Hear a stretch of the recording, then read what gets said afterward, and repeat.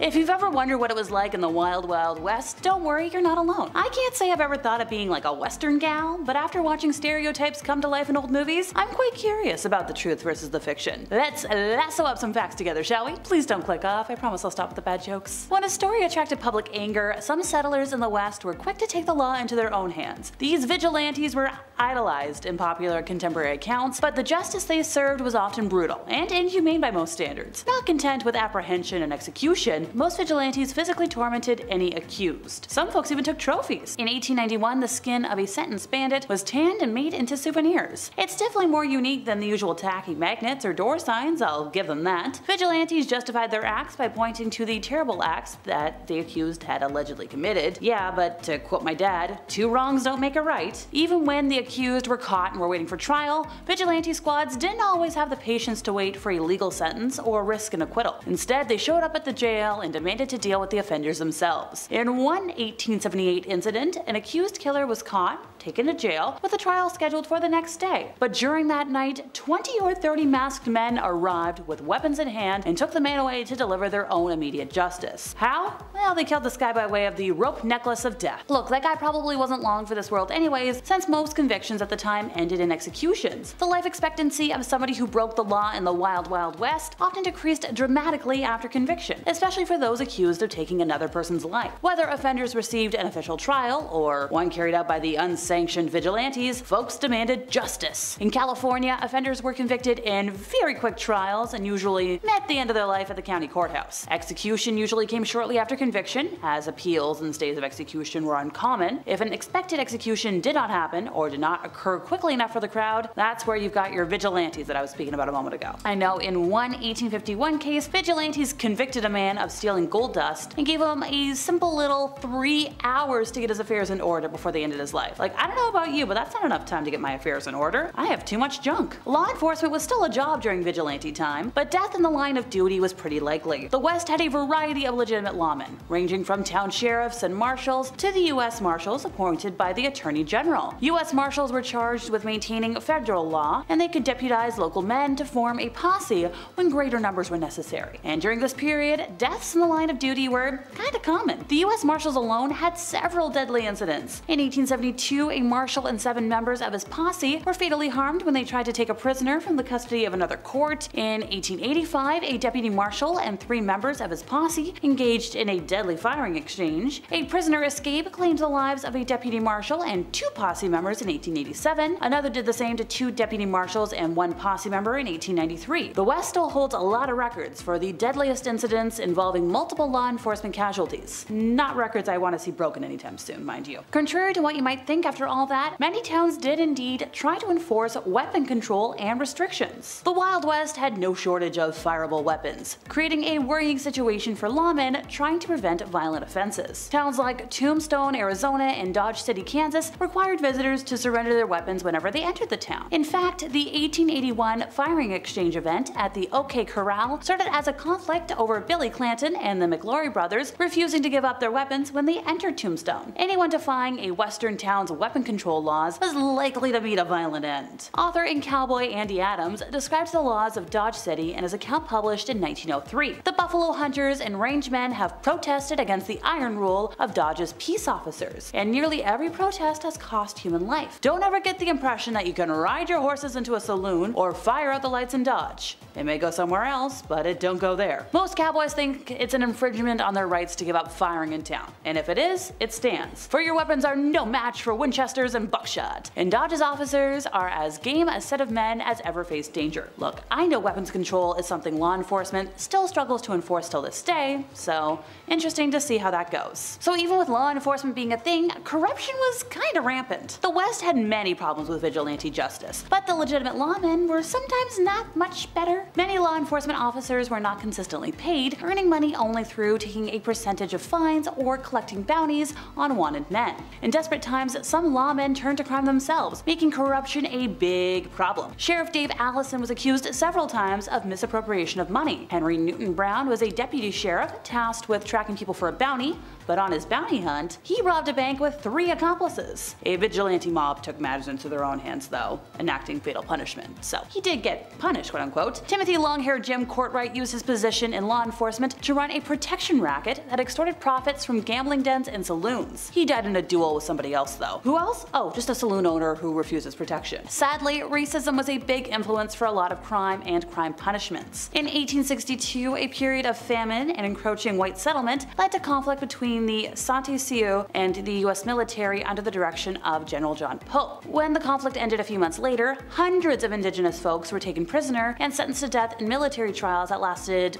around 10 minutes each, so not really long. Most of these prisoners were convicted on the basis of being present when the fighting ended, which, great, let's kill all of our bystanders for no reason. Military authorities wanted to execute all 303 people who were convicted, but President Abraham Lincoln was concerned with distinguishing between individual acts and group warfare, and how executing prisoners of war would look to foreign powers. He approved the execution of only 38 prisoners in the end, still making it the largest mass execution in US history. This was far from the end of indiscriminate executions, as the US government enforced increasingly dehumanizing policies. Generals William Tecumseh Sherman and Philip Sheridan fought against indigenous groups, viewing those conflicts with the same attitude of total war that they had adopted during the Civil War. Under their direction, the military destroyed entire villages, with Sherman ordering his soldiers to kill everybody in a village and burn it down. And that's just the official folks. Vigilante justice was inherently subject to the biases of the public, which often led to the racially motivated selection of targets. And the West was no exception, with plenty of ethnic minorities considered the other and regarded as a threat by white settlers. So,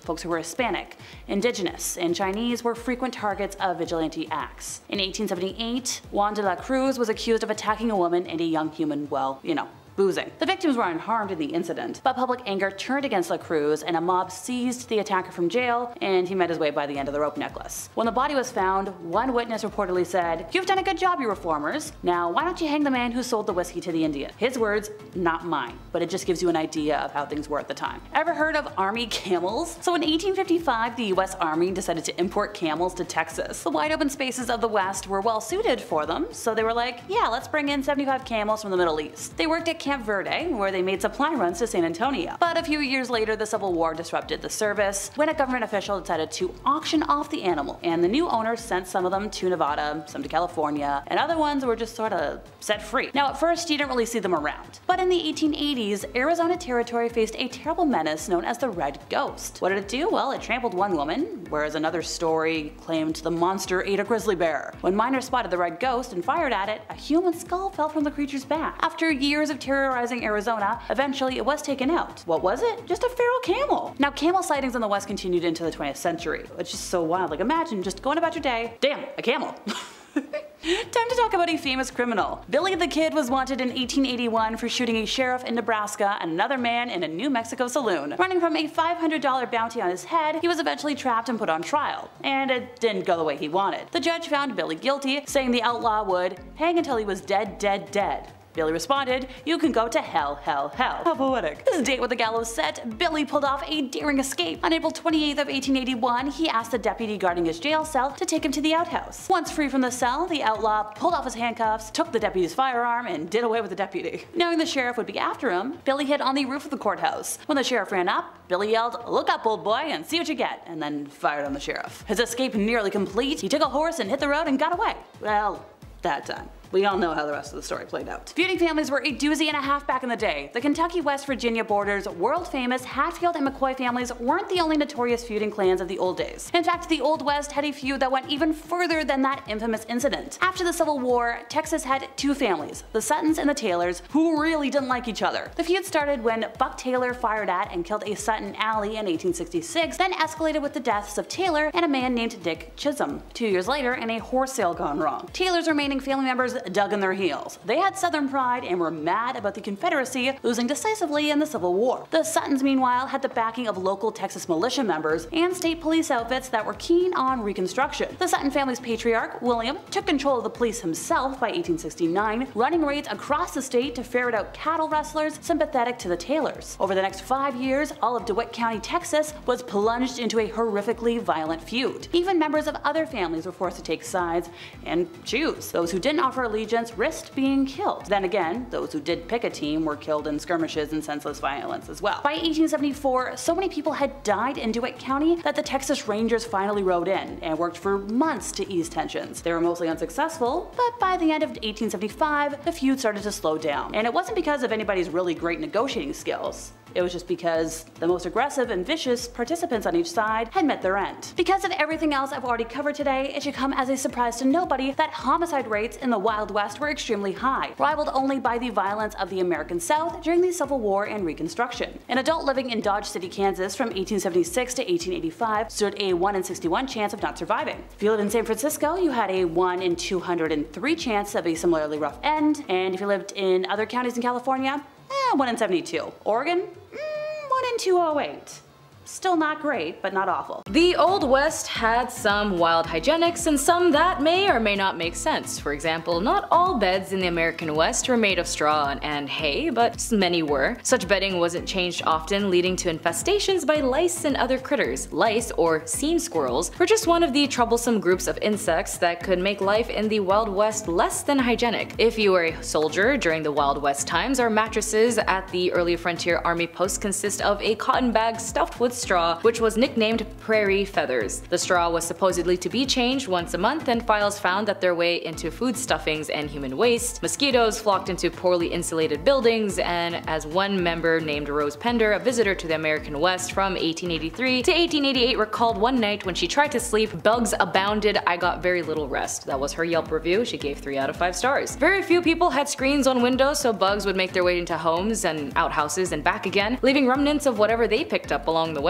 Not to mention, you'd have to have a chamber pot, as indoor plumbing was not utilized or invented efficiently enough in the Wild West, so you can imagine if you didn't throw out your waste from your chamber pot, considering it was under your bed, it would attract even more insects, bugs, and intensify the acidic odors and smells. Back in the Wild West, people had to get creative when it came to bathroom business, as toilet paper wasn't a thing for a long time, so they had to resort into using corn cobs, torn pages from magazines, and catalogs. It wasn't until 1857 that Joseph Gaiety introduced the medicated paper, but it was sold individually, not on rolls, meaning like 1 sheet each one. Roll-style toilet paper didn't arrive until 1890, along with the invention of the toilet paper holder. Dust storms were a formidable and unavoidable aspect of life in the 1800s American West, and the severity of these storms, as recorded in journals and diaries, often led to eye irritation, respiratory issues, and even livestock fatalities. The pervasiveness of dust and inside homes posed continuous challenges to settlers, affecting their health and living conditions. The impact of this dust storms offers a vivid portrayal of the harsh environmental conditions faced by settlers. It emphasizes the constant battle against natural elements and the resilience required to adapt and survive in each of this challenging landscape. And if you were a cowboy, you might come into town smelling of sweat, dust, blood, or just constantly smelling the way you smell, which included smelling like a horse. The tolerance of such strong odors in public spaces reflected the period, different attitudes towards personal hygienes and social norms, and it underscores the hardship of the cowboy life, where practicalities often overruled concerns for cleanliness. Cowboys of the Wild West, after long stretches on horseback, often carried with them a distinctive and pungent horse odor. The scent often became particularly noticeable when close quarters were made, especially in local bars where cowboys gathered for refreshments, and bartenders, those poor guys, were more concerned of the profit than the smell comfort paid by little minds of their patrons stink as long as they had money. The aspect of a cowboy life offers a realistic glimpse into the less romanticized day-to-day realities of the era, where personal hygiene often took a backseat to the demands of frontier living.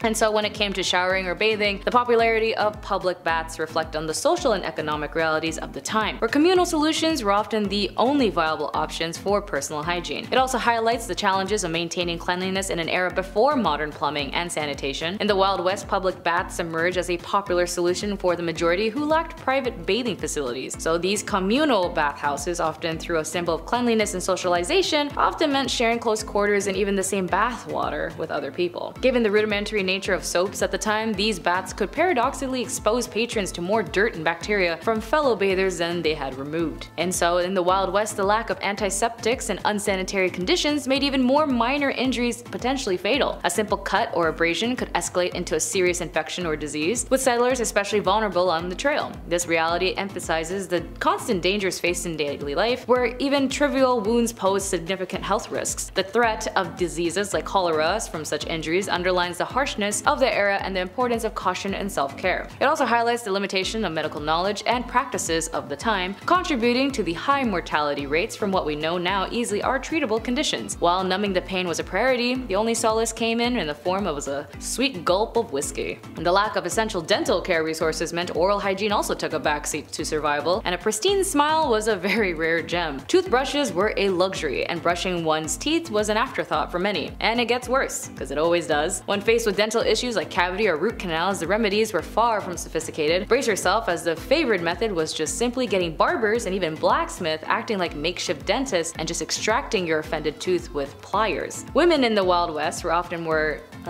conspicuous about personal hygienes with their male counterparts, or more than their male counterparts. Despite the challenges of privacy and limited resources, many women made effort to wash regularly, using nearby rivers and streams for basic cleanliness. This practice, alongside the advantage of being indoors, more often allowed them to maintain a higher level of personal hygiene compared to men. This gender difference in hygiene and hygienic practices showcases the early recognition of the importance of cleanliness among women, and it highlights their role in setting standards for personal care, even in a time where bathing and washing were not as so common in a practice. Number 5. Banking. Today online banking is super easy, but back in the Old West days, you didn't get a courtesy email, you didn't have overdraft, nothing like that. In fact, the United States national banking system didn't even exist until 1863. So what happened before then? Are we just hiding our money in our underwear? What are we doing? Before then, you'd have what were called wildcat banks. And these wildcat banks would take deposits for a short amount of time, and then unannounced, out of nowhere, they would run. They would disappear overnight with all of your money, everything, your whole life savings, gone. They did the long con. They played the long game. They were actors. So you're telling me they pretended to be bankers for months at a time? That's almost impressive. They'd have the fake mustache. Oh, good morning, sir. Sign here, please. They lied. They faked it for months. They just lied for months and then dipped out of nowhere. Thankfully, after 1863, a noble profession was to work at a bank and, not steal everybody's money. The Hudson Bay Company, Wells Fargo, these big names, they all gained trust over time because of these fake Looney Tune banks. Imagine, how do you not break character? You're like, okay, and that's you all set up. They're like, we got it, go.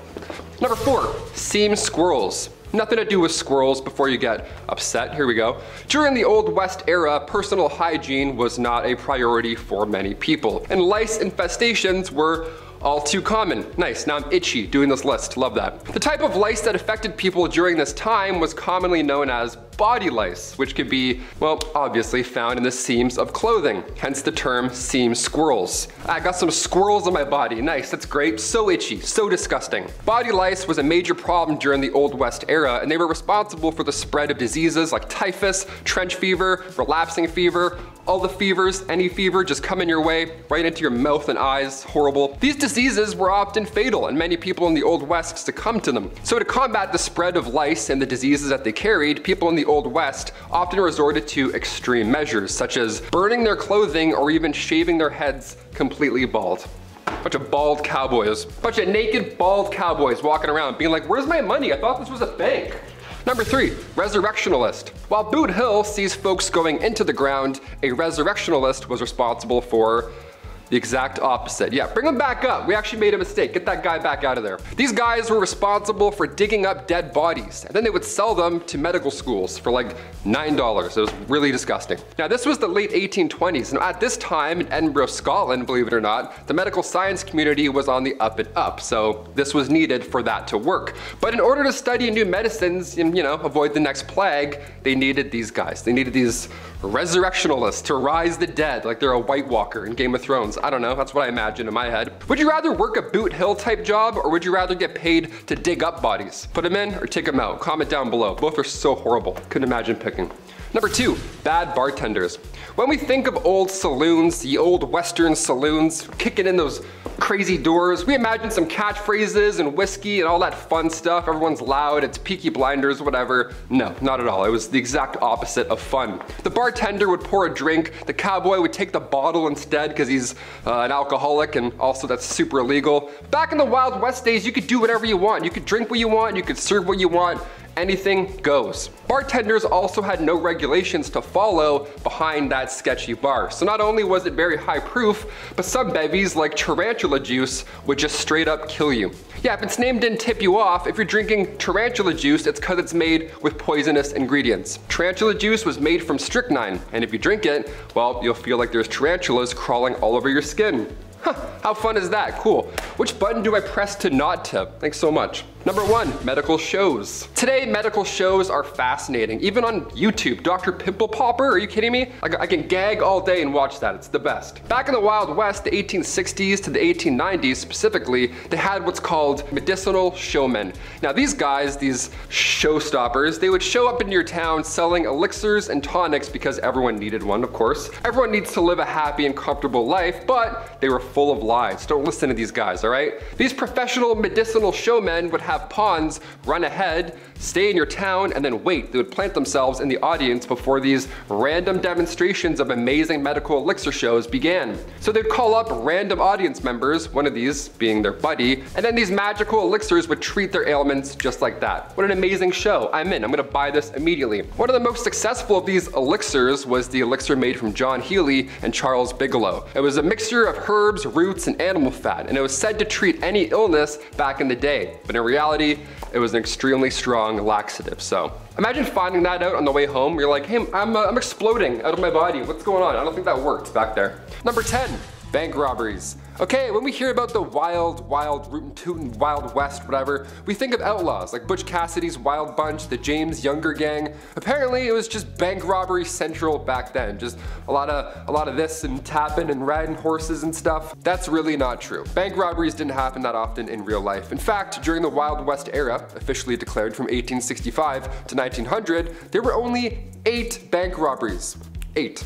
That many years ago, along 15 western states, there were only 8. To put that in perspective, in 2017 alone, there were roughly 4,000 bank robberies in the United States. Much more than 8. The first armed robbery ever in history was done by the famous outlaw Jesse James and his brother Frank. This went down in 1866. The gang of outlaws robbed the Clay County Savings Association in Liberty, Missouri. Fun rootin' tootin' history. Number 9, camels. My favorite actor growing up, hands down, was Woody from Toy Story. The guy's physical comedy was on point. And no, I don't mean Tom Hanks. I mean Woody. With this crazy little cowboy run, tipping his hat. But what's a cowboy without his horse, right? As soon as Bullseye got introduced in Toy Story 2, the picture was complete. A cowboy and a horse. We've seen this combo at some point in our lives. Everywhere. But did you know that for around 100 years, camels were part of Texas wildlife? So imagine a cowboy on a camel. Yeah, that's real. That happened. Imagine 2 cowboys on the humps of a camel. How silly and intimidating would that look? Back in 1855, Congress spent thousands to purchase and ship feral camels from Egypt. The hot Southwest would make sense when it comes to camels doing their camel thing. But by 1857, the army had 70 camels. Things were going well until, you know, the Civil War happened, and then the camels escaped and all that madness, and then from then on, for 100 years or so, they bred and roamed Texas. Yeehaw, on a camel, have fun. Number 8, cowboys. Alright, since we're talking about cowboys, let's really talk about cowboys. Who were these guys? Was everybody just a cowboy off the bat, or did you have to earn it like a knight? What's the deal here? Well, the guys that we picture in our brain, like Woody, those are cattle herders, and then buffalo, thousands of them, they would roam the land to eat and find water. They would travel miles away, so the herders would follow on horseback and then drive them back to their ranch. They mostly ate beans, dried meat, obviously, and a lot of coffee. Those are the 3 main ingredients of yeeing and hawing. Am I a cowboy? I love beans and coffee. Coffee beans? Oh, don't even get me started. A classic Western outfit was the denim jeans and chaps, the leather covers that, you know, go over your legs. The large rim hats were called Stetsons. Aside from looking cool, they were large enough to keep the sun out of your eyes. That hat would also double down as a drinking bowl for their horse. Sharing is caring. Number 7. The Bison Express. Humans are responsible for the disappearance on many wild animals in one way or another. It's usually our fault. Yeah, going back to the Wild Wild West, the year 1869 specifically, that's when the Pacific Railroad was done. It was open to the West to all these explorers, but now they were whipping across these wild lands in record speed, passing hundreds of bison every single trip. Eventually, it didn't take long for these railroads to advertise hunting excursions on these trains. So yeah, guests would climb aboard the top of the train cars and hunt on the top of the trains. Yeah, on the top they would just shoot these animals for sport. Obviously the train couldn't stop and go back for the bodies, so they would just leave them. This one man, Orlando Bond, nicknamed the Brick, okay, he apparently shot thousands himself. He rode the express so many times his rifle caused him to go deaf in one ear. This was done purposely to deprive Native Americans of their food supply. Now our bison's number are incredibly low, something like 2% of what it once was, and humans, well, we're still pretty garbage. What do you know? Number 6. Alcohol. These saloons cowboys would visit, was there a bouncer? Did you need 2 pieces of ID? What was the drinking age back then? Well, besides the swinging saloon doors, it really wasn't a fun time at all. Alcohol back then, first of all, was basically just poison. Actually, it was literally poison sometimes. They had whiskey like 40 rods and Tao's Lightning. You have a couple of those and you're literally passing out in minutes. Nobody was getting cut off in old-timey saloons. The bartender wasn't like, hey, how about a water, buddy? Let's get you home. No, it was a show. They had this one drink on bar rail called tarantula juice. Yeah, happy 21st birthday. Go throw up. It was made from strychnine, which was actual poison. So when the whiskey wore off, the strychnine would be left over in the patron's body, and it felt like tarantulas were crawling all over your skin. Ugh, yeah, I'm good with a Bud Light Lime. Thanks, man. With gambling as super apparent in saloons as it was also useful pastime, it was also a risk if you were a cheat, and you might also have to cheat death, because you're not supposed to do that. Some, like the weapon fight at the OK Corral, were the outcome of long simmering feuds and rivalries, but most were the result of confrontation between outlaws and law enforcement. Although in movies, televisions would like to us believe otherwise, it was very rare when pew-pew fights occurred with the 2 standing fighters off squarely facing one another from a distance in a dusty street. They would just knock your butt out. The romanticized image of the Old West style fight was born in the dime novels of the late 19th century and perpetuated in film era to make such a point that this fiction version of what our mind's eye quickly conjures up when we hear the word weapon fight.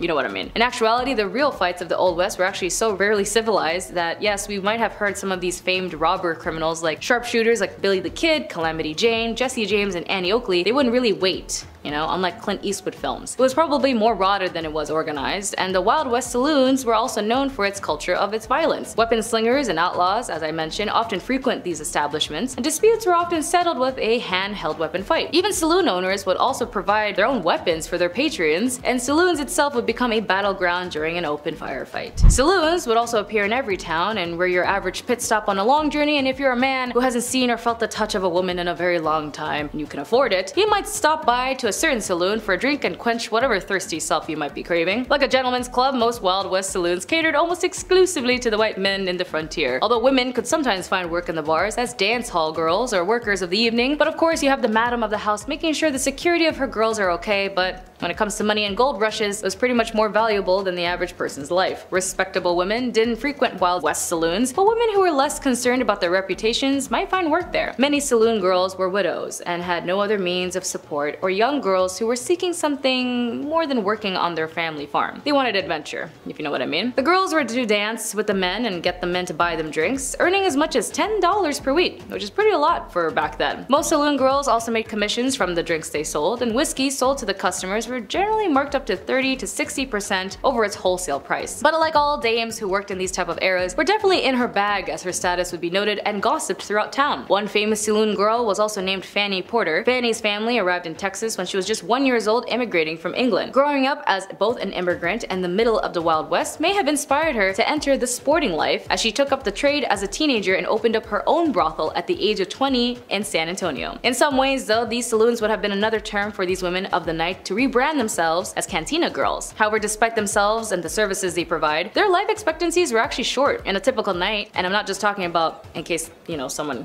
does something to them, it was because of the drinking. A woman may have to have consumed up to 30 beers a night. An average lifespan of a woman in the cantina trade was less than a decade. Like as in current times in Japan, they also have these host clubs that if you go and meet these very handsome and beautiful people, you would also be forced to drink with them. And like the cantina girls back in the Wild West, a lot of these people would suffer a lot of liver issues, which means cantina girls still exist today, just not where we are well known of. And since I mentioned it was so dirty, they'd even bring their horses in the saloon. Like the idea of the Wild West and anyone could do anything they want. That also included bringing your horse inside of the bar to take a selfie with. Like in this photo, where the men of the saloon located in Utah took their horse to be part of the group chat profile pic. And I think my favorite part of this photo is how the bartender is also posing. But despite how gross it was back then, even part of the historical tourist attractions, there are some saloons still open and even in operation today. Saloons like the White Elephant in Fort Worth, Texas, was one of the more than 60 Wild West saloons in the city, and at the end of the 19th century, it is actually still open today for functioning, albeit in a different building. But it still holds a lot of significance as it holds a lot of memento, part of American Western history. Number 10. Pearl Hart. Pearl Hart was a notorious figure in the American Wild West, known for involvement in a stagecoach robbery. Her life story is often intertwined with the tales of the Old West and the outlaws who sought adventure and fortune during that era. Pearl Hart, whose real name was Pearl Taylor, was born in Canada in 1871, but was later moved to the United States and became involved in various activities including acting and singing. In 1899, Pearl Hart and a companion, Joe Boot, decided to rob a stagecoach in Arizona. The stagecoach was en route from the Globe to Florence, carrying passengers and valuables. The stagecoach robbery did not go as planned, as Pearl Hart and Joe Boot were not experienced criminals, and their attempt was somewhat amateurish. They failed to obtain a significant amount of loot, and after the failed robbery, Pearl and Joe was captured by law enforcement. They were then later arrested and brought to trial, and Pearl Hart and Joe Boot were tried for their crimes. During the trial, Pearl presented herself as a victim of circumstances, arguing that she had committed the robbery due to personal circumstances. She was convicted and sentenced to only 5 years in prison. As for Joe, nobody knows. Pearl Hart's life after her release from prison remains somewhat of a mystery. After serving about 2 years of her sentence, she was released due to good behavior, and Pearl Hart's belief was dramatic stint as a stagecoach robber contributed to her lasting notoriety as the annals of Wild West history. Her story became a part of a lore surrounding outlaws and characteristics of American frontier. Number 9. Laura Bullion was also known as the Rose of the Wild Bunch. She was a female outlaw associated with the Wild Bunch Gang, a notorious group of American outlaws led by Butch Cassidy and the Sundance Kid during the late 19th and early 20th century. Laura Bullion was born in Knickerbocker, Texas in 1876. Her family moved to the mining town of Moab, Utah, where she grew up. Laura became acquainted with the members of the Wild Bunch, including Butch Cassidy, the Sundance Kid, and then other notorious outlaws. She developed a romantic relationship with Kid Curry, a member of the gang, and Laura Bullion participated in various criminal activities with the Wild Bunch, including train and bank robberies. She was also known for her sharpshooting skills and her involvement in the gang's illegal enterprises. In 1901, Laura was arrested in St. Louis, Missouri for her involvement in a train robbery. She was sentenced to 5 years in prison but only served about 3, and after her release from prison, Laura Bullion tried to lead a more law-abiding life. She lived under an assumed name in Memphis, Tennessee, working as a housekeeper. Laura Bullion then passed away on December 2nd, 1961 in Memphis, Tennessee, at the age of 85, and her death was largely unnoticed by the public. Number 8. There is a limited historical information about Belle Sidions, who is also known as Madame Vestal. She was a figure associated with the American Old West during the late 19th century, particularly in the realms of entertainment and the infamous red light districts of frontier towns. Belle Sidions was reportedly an entertainer and an actress who performed in various theatrical productions and shows during the late 1800s. But later in her life, Belle Sidions adopted the alias Madame Vestals and became known for her role as Madame, managing establishments and red light districts. These areas were known for housing brothels and establishments that provided various forms of entertainment. During the late 19th century, the American West would experience rapid growth with numerous people seeking fortune and adventures in newly settled areas, as well as red light districts. The presence of the red light districts, saloons, and entertainment venues catered to the needs of this transient population that was very common. Like many individuals associated with the red light districts of the Old West, the details of Belle Sidions' life remain somewhat elusive and separating the fact that a legend can be challenging. Nevertheless, figures like Madame Vestals contribute to the colorful and diverse tapestry of the Old West societal history. Number 7. Rose Dunn, also known as the Rose of the Cameron, was a legendary figure associated with the American Old West. Born in 1878, Rose Dunn gained notoriety for her romantic entanglements with outlaws and her involvement in the activities of the Wild Bunch Gang. Rose Dunn was also born in Indian Territory, which later became Oklahoma in 1878. She came from a large family, and her brothers were also known for their involvement in outlaw activities. Rose Dunn then became romantically involved with George Bitter Creek Newcomb, a member of the Wild Bunch gang led by Bill Doolin. The Wild Bunch was notorious for its involvement in train and bank robberies, as we know. In 1895, a shootout occurred in the Dunn family ranch involving lawmen seeking to capture Dunn brothers and their associates. During the confrontation, Rose's brother John Dunn was killed, and her older brother George Dunn was captured after the death of Bitter Creek Newcomb. Rose Dunn then lived more of a settled life, and she married Charles Albert Noble, a farmer, and they had a family. Rose and Charles lived in Cathridge, Missouri. Rose Dunn then passed away on February 5, 1955 in Parachute, Colorado. Number 6. Sarah Jane Newman was born in Tennessee in 1817 and later moved to Texas. Also known as Sally Skull, was a figure associated with the Texas frontier during the mid-19th century. Her life story involves elements of violence, crime, and romance, contributing to her notoriety in the history of the American West. Sarah married George Washington Skull, a Texan and a participant in the Texan War of Independence. George Skull operated a ferry and owned a ranch in a location known as Skull Crossing in the San Antonio River. The crossing was an important point for travelers and cattle drives, as the Skull family became involved in violent feuds with the Taylor family over land and cattle. This feud escalated and resulted in several killings on both sides, with also casualties in 1867. During the height of the feud, Sally Skull was widowed after her husband George Skull was killed. Following his death, she sought out revenge and killed several members of the Taylor family. And after the killings, Sally Skull was captured and imprisoned. She was definitely tried for the deaths, but was charged were dropped due to insufficient evidence. And after her release, Sally Skull's life became less eventful as she lived in relatively obscurity and passed away in 1888. Number 5. Romeo and Juliet. What's in a name that which we call a rose? Any other word would smell as sweet? It's often said that art imitates life, but sometimes life can be stranger than fiction, and oftentimes really similar. The Hatfield and McCoys were two feuding families in the time of the Old West, whose hatred of one another runs deep. The most serious issues being family members removed, Old West style, by the opposite family, and in one case a court battle over the ownership of a barnyard pig. But perhaps the best story to come of this feud is the love affair of John C. Hatfield and Rosanna McCoy. The two lovers met and instantly fell in love with each other, their families instantly disapproving of their newfound love. Similar to William Shakespeare's Romeo and Juliet, the star-crossed lovers story ends in tragedy. After multiple attempts to rekindle their love, including a daring rescue organized by Rosanna to free John C. from her own family, their love never resparked, and John C. went on to marry her cousin. It's said that poor Rosanna died of a broken heart. He loves me not. He loves me, he loves my cousin? Number 4.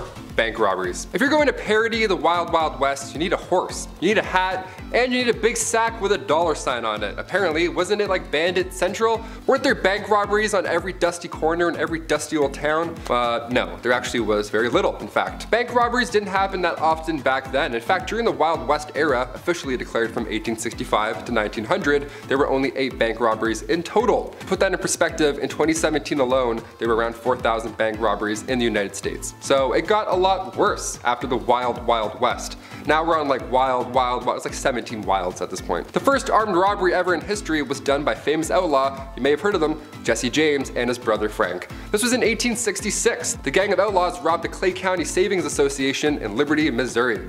We know all these bandits, but it's like they're just robbers, they're just bad people. We shouldn't really know them or glorify them. But they do this and ride horses, so it's kind of fun. And the number 3 spot, Good Bad Town. On your way out west, you may come to find that the unsettled lands are full of danger, bandits, crooks, perilous weather, and the occasional tummy ache. When the town of Palisade, Nevada's railroad was expanded and people began to arrive in droves, the town boomed, but so did their boredom. Palisade was rather mild compared to the rest of the expanding West, so much so that when tourists began to complain of Palisade being nothing like the dangerous towns they read about in their dime novels, the people of Palisade acted by staging fake bank robberies, gunfights, and even Native American battles between them and the army, with sometimes the Native Americans participating. Also going as far as using real cattle blood during the staged combat. The citizens of Palisade were such effective actors that a lot of tourists began to run back to the train in fear of what they were seeing. Nothing more American than capitalizing on boredom. Number 2, Helena duels. Have you guys heard of Helena duels? They're pretty intense, and they're a bit more intense than breakdancing battles, which honestly it's pretty close, but these are like right above it. Helena duels began of course in Helena, Texas, aka the toughest town on earth. At least that's what they called it back in the late 1800s. It still is pretty close. The Helena duel began here. There's even a movie called The Duel with Woody Harrelson and Liam Hemsworth. They showed this style of combat in a pretty brutal cinematic way. Opponents' left hands were tied together with buckskin and each were given a small little blade. It had to be short enough so you couldn't reach any vital organ. That was the trick. It was a brutal detail that made this an unusual event, but just like the Romans Romans and the Colosseum, everybody likes watching violence. Depending what era it is, people are like, yeah, we'll still show up and watch people die, sure. People would make bets during these duels. How did anybody watch these at all? I can't even scroll through Reddit at night without seeing something awful, let alone a Helena duel at like 4 p.m. And the #1 spot. I don't like your snoring, partner. There were a handful of dangerous criminals back in the Wild West. This includes John Wesley Hardin. Born to a reverend in 1853, his parents hoped he would grow up to be a preacher. He turned out to be one of the most deadliest outlaws to ever live. Hardin claimed many lives over the years, but most bizarre was when he shot a man for snoring. One night in 1871, while staying at a hotel, Hardin was having trouble sleeping due to the man in the next room snoring loudly. Hardin promptly shouted at the man to stop snoring. Irritated with no response, he fired several shots into the next room, claiming the man's life. After years of being an outlaw and spending a lot of time in jail, he was released for good behavior, where he then received a full pardon. With his full pardon, Hardin was then able to take and pass the bar exam, afterwards setting up a law practice in Gonzales County, Texas. If your lawyer has a longer criminal history than you, there's a good chance you're not going to beat the case. Kicking off the list at number 10, going the distance. First things first, how much was an IPA back in the 1800s? That's why we clicked this video, right? That's all we want to know. Some beers today cost like $13 at the bar. What's going on?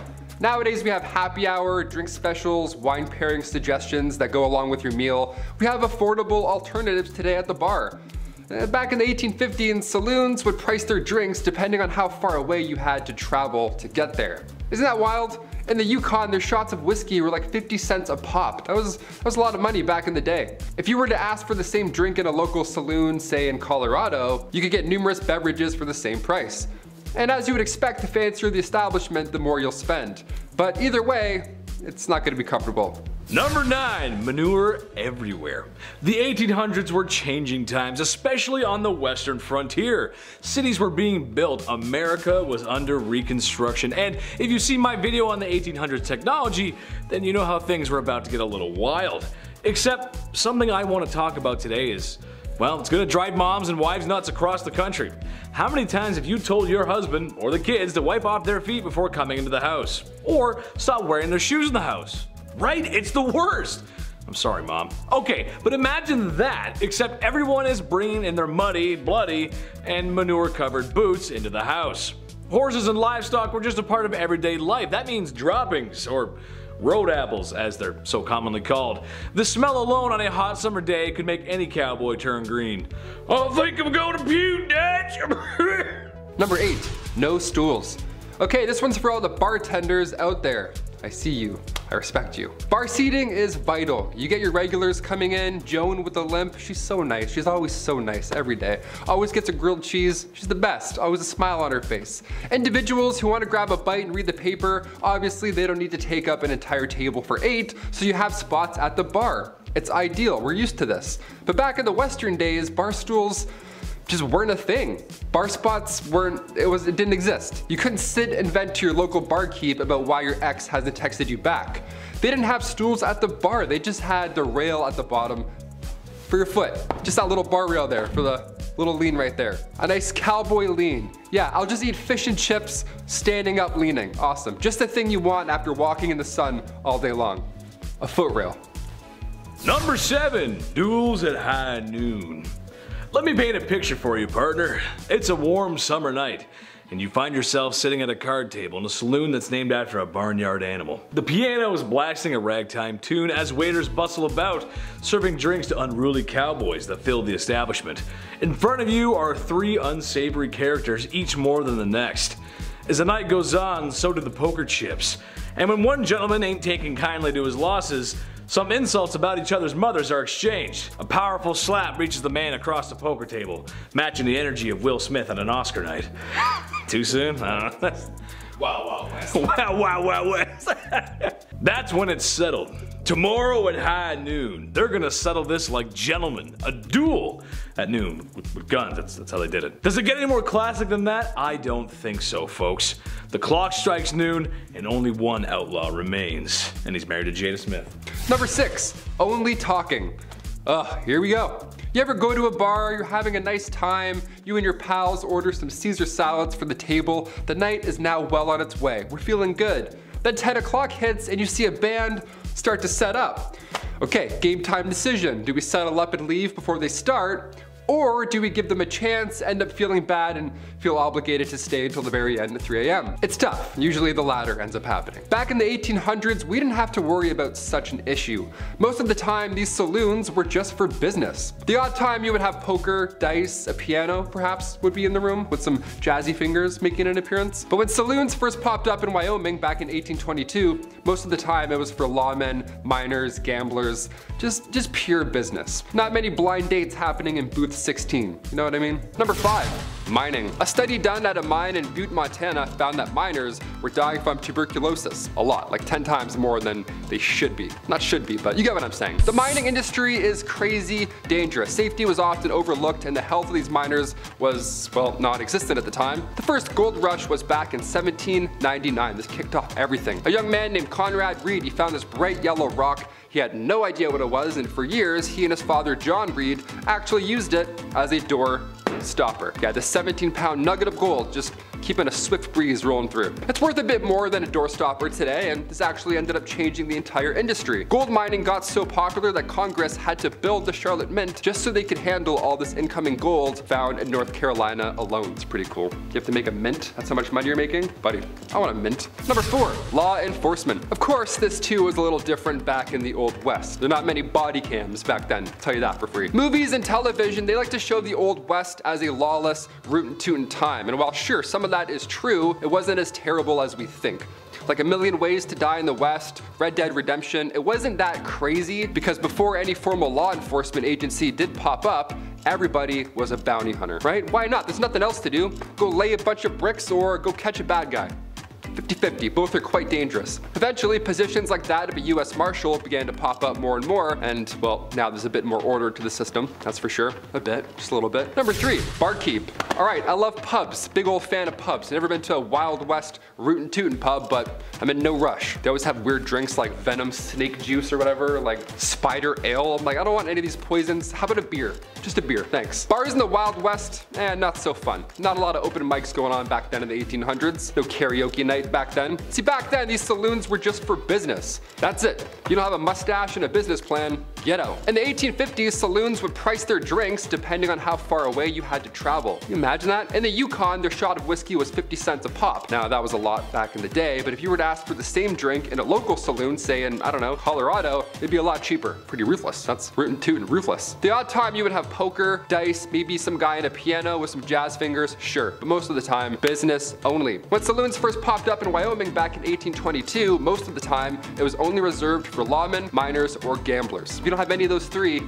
you're thirsty. Go gamble. Go grab a dice and come back. Number 2, resurrectionalist. Yeah, you don't see a lot of these guys around anymore, eh? Wonder where they all went. A resurrectionalist is exactly what it sounds like. It's very gross. You're trying to bring someone back to life, I guess. Not really. These guys were responsible for digging up dead bodies, and then they would sell them to medical schools in the West. Now, remind you, this was the late 1820s, so yeah, it was fine, I guess. This practice began in Edinburgh, Scotland. The medical science community was on the up and up, but in order to study new medicines, you know, to avoid the next plague or the next toxin rolling through your system, they needed these guys to come in and do the dirty work. Today, the medical community is a bit different. We're a bit, you know, smarter with things, but hey, never say never. A resurrectionalist might come back to life and be a new profession. How ironic. And finally, number 1, medicinal showmen.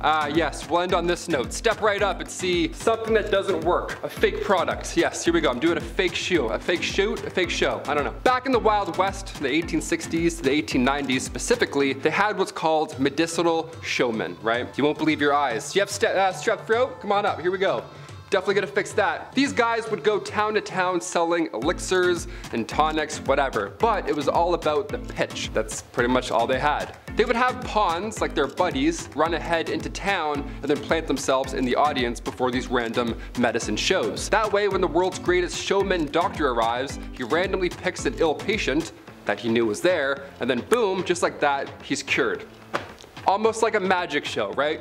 Some would think, full of lies. One of the most successful of these elixirs was the elixir made by John Healy and Charles Bigelow. It was a mixture of herbs, roots, and animal fat, and it was wildly popular. They toured with this elixir. They had to tell everybody in every town. They said it could treat any illness, but in reality, it was just a laxative, just a mess, just a show, really. So don't believe everything you hear, except for today. Today we're a bit smarter. Back then, not quite. Number 10, diseases. Dude, I had a toothache the other day, swelled up immediately. I would never have lasted in this era. Unfortunately, everyone, it wasn't called the mild West. And when people were sick, they got sick, like sick. For instance, cholera, shared along the Mormon and Oregon trails, killed loosely 6,000 to 12,000 people on their way to the California gold rush between 1849 and 1855. It's believed that more than 150,000 Americans died during the two pandemics from 1832 to 1849. Yo, that is terrifying. So not only do you have to dodge bears and root canals, just washing your face in the local popular stream could get you, huh? The Great Plains smallpox pandemic killed more than 17,000 Native Americans within its first few months of being there. The American Fur Company steamboat pulled up and got off, coughed a bunch of times, and then people just unfortunately started dropping. There was never an official death record as smallpox decimated the Americas when it arrived, both way back from the Spanish and then again from up north with the fur trade. Sneezing, coughing, everywhere, just cover your mouth, guys, you know? Number 9, kicked by a horse.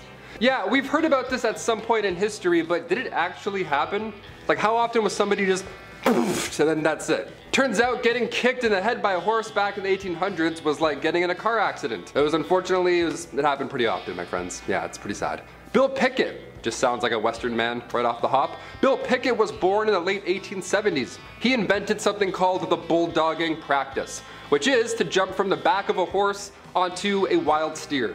Yeah, like you're Woody from Toy Story, just doing a heist, just jumping from one thing and leaping to the other. Crazy. While your hat's still on your head, somehow, no idea. And there's many that attempted this and ultimately failed. Yeah, you can't wrestle a wild animal and then live to tell about it often. I've read it. Yellowstone National Park is apparently a hotspot. This guy sends me a link the other day. Yellowstone National Park, man gored in front of family. I'm like, okay.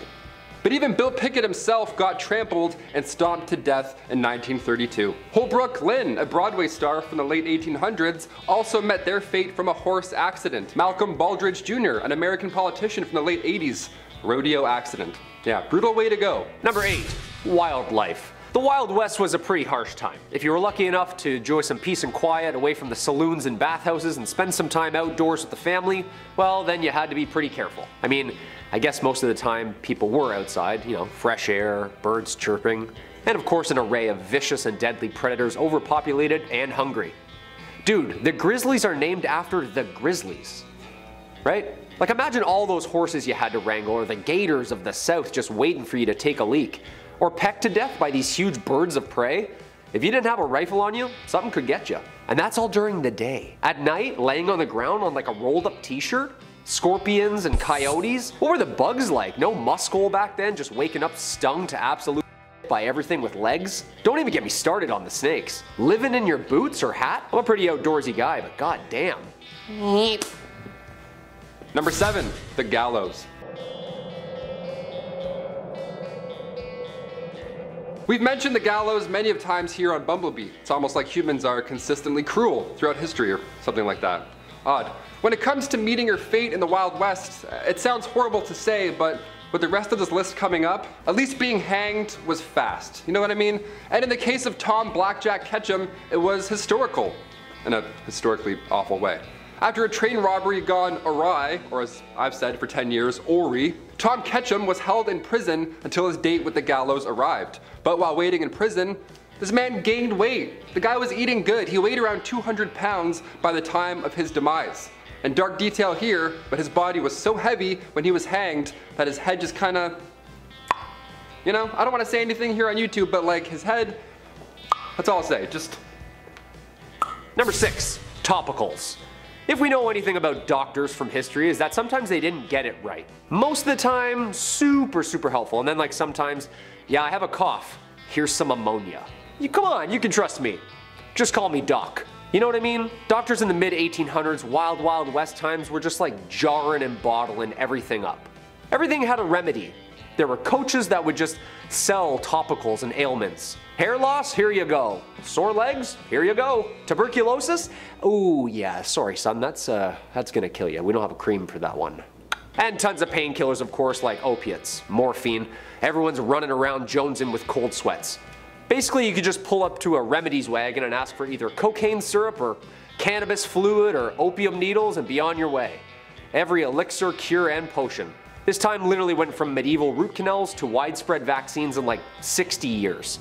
Cocaine leaves for headaches? Ooh, I'll take that one, please. Number 5, gambler. You gotta know when to hold 'em, know when to fold 'em, and know when to walk away. Anyone who spends time in front of a slot machine will tell you that it can be a dangerous game. Many have claimed to won it big, all whilst envelopes with red print pile up at the front door. Final notice? Pfft, that means another spin, baby. Well, this is a similar story of the Old West, but instead of a one-armed bandit, there were actual bandits with 2 arms and guns. Yikes. It's a game of poker, lies, bluffs. Playing the wrong hand could wind up turning sour. The gamblers are the type of guys who roll into town in the shiniest clothes and stay in the best places. And right before you notice you've been cheated at the poker table, he's already cashed out. Number 4, milliner. Hey, I have a proposition. So we have hats for men, right? Now, what if we employ someone for the sole purpose of, get this, making hats for women? Well, Jebediah, we have that. That would be the milliner down the road there. If you were a high fashion lady in the 19th century, then you would have definitely come into contact with these fine sellers and makers of women's hats. They were usually located in bigger cities where the higher end families would either live or spend their time. And you should take a look at some of these hats. They are works of art. Maybe some are a little whack, but hey. Number 3, con man. You'll like this one, guys. You're gonna like this one. There's nothing more peculiar, more strange, more theatrical than a snake oil salesman. Where would John Marston be without Nigel West Dickens? I don't know. They were traveling salesmen who were swindlers, liars, crooks, thieves, selling pseudoscience products to folks who just didn't know any better. It would work something like this. I would show up in town with my traveling cart of wares and mysteries. There, standing on a small crate, like the one I'm standing on right now, I would give the town my best sales pitch. Introducing Dr. Andrew's new and improved Life Vigor supplements. Here before you find folks is a tall bottle of rejuvenation, made from the finest ingredients across the globe. Ginger, ginseng, milkweed, red sage, English mace, golden currant. And as if that weren't enough, Dr. Andrew's new and improved Vigor supplement has the minerals and vitamins that carry you through a long day's work in the fields. Vitamin A through K, copper, iron, potassium. This bottle here is not to only put a pep in your step and refill your stamina, but also cures what ails you. A proven cure for fever, chills, indigestion, cholera, yellow fever, dysentery, and even known to help heal broken bones. Modern science has brought this gift to you today, ladies and gentlemen. And all you have to do now is say yes. Say yes to rejuvenation and yes to Dr. Andrew's new improved Vigor supplement. I think you guys get the point. $49.99. Number 2, a photographer. Want to never smile for eternity? Get your picture taken in the Old West. During the 1860s and 70s, the frontier was a wondrous, exotic place, which made it an excellent place to be a photographer. Sure, you had people who could draw and paint the landscapes and the people of the place, but people were distrusting of artists' interpretations. Pictures sold you the place exactly as it was. The high-quality images were in high demand. Every government survey and all the major railroads had official photographers. Photographs made for excellent evidence of plots of land, mines, and other structures for investors. But that's boring. More excitingly, common people with a bit of money would often go and get really not grim, not boring pictures taken like this. Number 1, gunslinger. I bet you when someone says Wild Wild West, the first thing you think of is a gunslinger. A cowboy riding his horse into the sunset, with his cowboy hat and big iron on his hip. Every step into the saloon is echoed with the jingle jangle of spurs on the heels of his leather boots. No, this isn't a country singer concert. This is the Old West, the life of a lonesome gunslinger and outlaw, riding town to town, either getting away from trouble or looking for it, really. The same kind of folks who got their name up on a wanted poster. Just be sure Sheriff Stringbean ain't around to look for you, that's all I can say. Also, fun fact, bounty hunting is still allowed in the US today. That's crazy, who would've thought? First up, let's meet Pearl Hart. And let me start by saying that there's like 3 Pearls on this list. Wild West was a big fan of that name. And Pearl was a big fan of the Wild West. She was born in Canada around 1870, and by 17 she was married to a gambler and on the train to the Americas, running from her terrible father and a life of disguising herself as a boy to commit thefts to scrape by. At 22, she attempted to divorce said husband to pursue further opportunities in the West. West. A total ride-or-die dandy, Pearl's husband upped his life to chase her down, and when he found her, Pearl was already living it up with cigarettes, liquor, and even morphine. He won her back, but only before being drafted. After her husband left to fight in the Spanish-American War, Pearl, who was using her old cross-dressing ruse to commit thefts and crimes alike, met a man named Joe Boot, who was a career criminal. They robbed stagecoaches for a while before she was caught and jailed. Hart is famous for saying, "I shall not consent to be tried under a law in which my sex had no voice in making." She was eventually released, to jail having helped her find sobriety, new skills, a career, and how to read and write. But the rest of her life is kind of unknown. America was shocked and thrilled by the idea of a female outlaw, and Pearl earned endless infamy from the age of 19. Newspapers clamored for interviews with Hart, while Cosmopolitan, a new magazine at the time, was obsessed with her and often sent reporters to try and get quotes out of her. The Old West never saw another woman like her. And Pearl wasn't the only one taking advantage of male privilege. Meet Charlie Parkhurst. And from 1812 until their death in 1879, nobody knew Charlie was biologically a woman. There's no official documentation on what Charlie identified as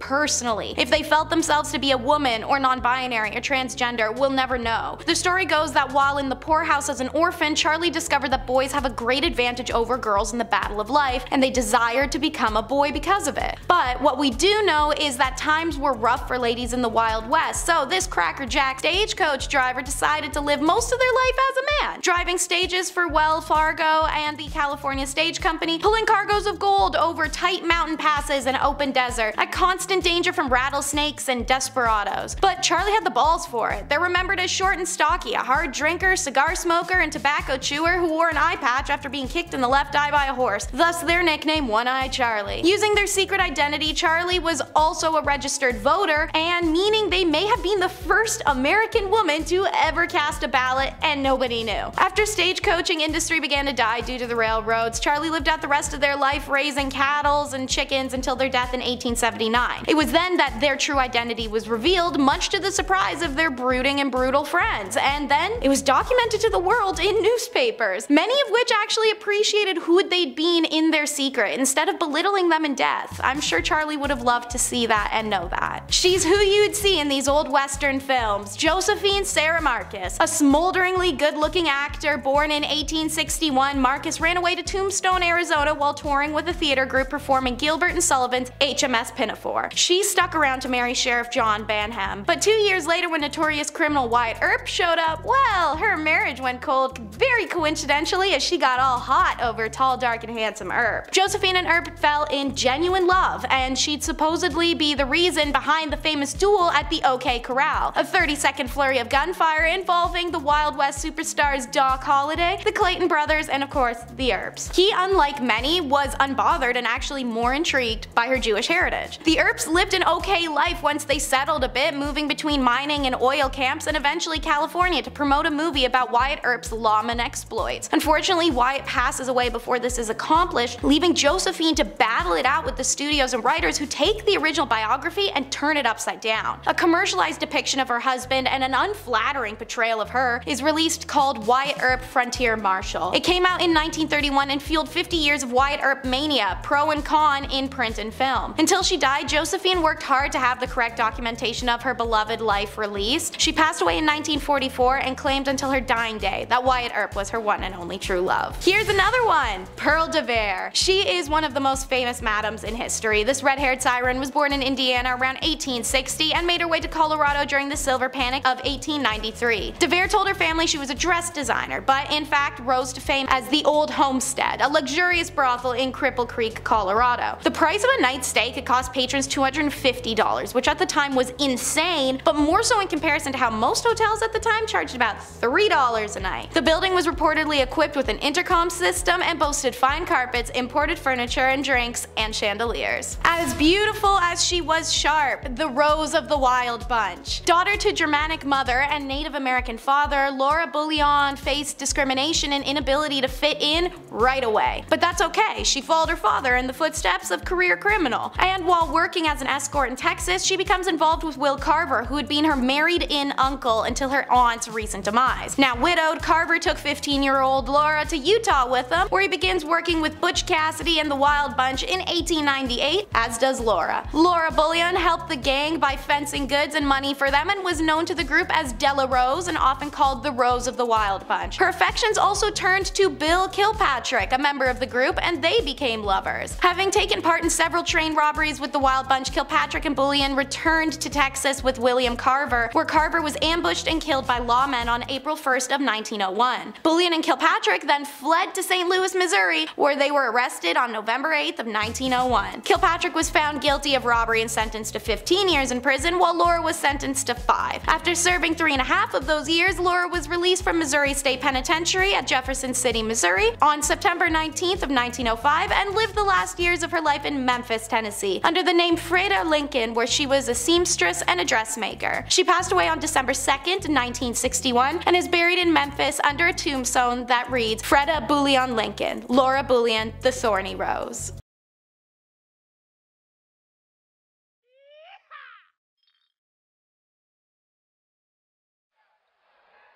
The Wild West saloons were the pinnacle rest stop for travelers, gamblers, and drinkers alike. But how gross was the average Wild West saloon? The word comes from the French salon, and it originally had the same meaning, living room, as later on saloon meant hall, especially one on a boat or a train. In 1800s America, it came to meaning public house or bar. Saloons in its establishment originated as a liquor house, as the first saloon was established at Brown's Hole, Wyoming in 1822 to serve fur trappers. By 1880, the growth of saloons was in full swing. In Leavenworth, Kansas, there was about 150 saloons and 4 wholesale liquor houses. Some saloons in the Old West were a little more than casino, brothels, and illegal substance dens. As in the saloons of the Wild West, drinking was certainly a very popular activity, but there was more to it than just alcohol. Saloons often served foods such as a simple meal or snacks to accompany the drinks, as some saloons also hosted entertainment such as live music, dancing, gambling, and even theatrical performances. But the food and drinks weren't always sanitary, as it was rare for one to come across clean water. So drinking whiskey was pretty super common, as well as beer and other forms of alcohol distilled. But aside the yeehaw and crime and punishments, there was also a lot of weird things in the Wild West that aren't as jarring, like how your bed would be full of squirrels. And I'm not saying like alive squirrels, although maybe. Some of the dead squirrels that they would find would be helpful to stuff your bed, so it'd be a little softer when you stayed the night. Also, everyone smelled bad, really bad, considering there wasn't any forms of pipes or running water for miles, as water would be stagnant in the water towers and not a lot of filtration was made. The acidic and boracic acid smelling water would linger not just on you, but also on your clothes. If you were lucky, you might be able to bathe maybe once a week, as it took some time as well to warm up your bathtub, as heated water wasn't also available for the times. Other than these type of cleaning hygienics like bathing, when it came to oral care like brushing your teeth, people in the Old West used a variety of methods to clean their teeth. Some common practices include a toothbrush made out of animal hair or plant fibers, and brushing with a mixture of water and baking soda or salt. Chewing on twigs or rough cloths to rub their teeth were also very common methods, as health care like oral dental care often meant tooth extractions, as other aspects were pretty much a privilege of what we're having today that did not exist back then. As well as going to the outhouse was a more common thing than going to one in the saloon, as it would have probably stunk up the establishment and prevented customers from arriving. But that still didn't prevent people to do what the French did, which is to pee in a corner. So in the Old West, people would use a variety of materials for toilet paper, including leaves, corn cobs, newspapers, and even old catalog pages. Soft, commercial produced toilet paper, as we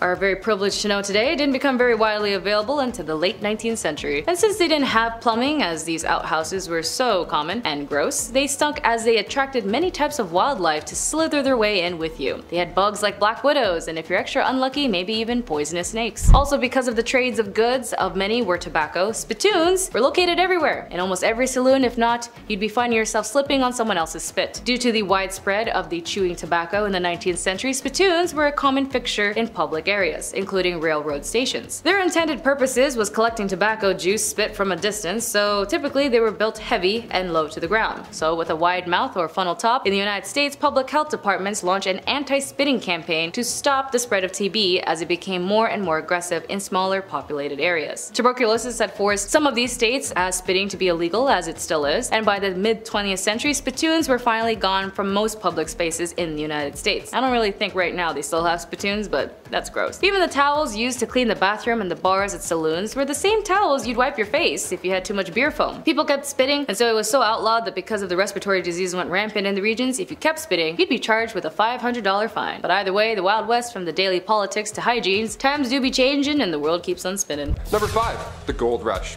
Picture a billboard for the Wild Wild West, okay? What's on it right now? A cowboy tipping his hat in the corner with, 4 missing teeth, a sunset in the corner obviously, maybe a horse, and also a bunch of gold stacked up in a mine, right?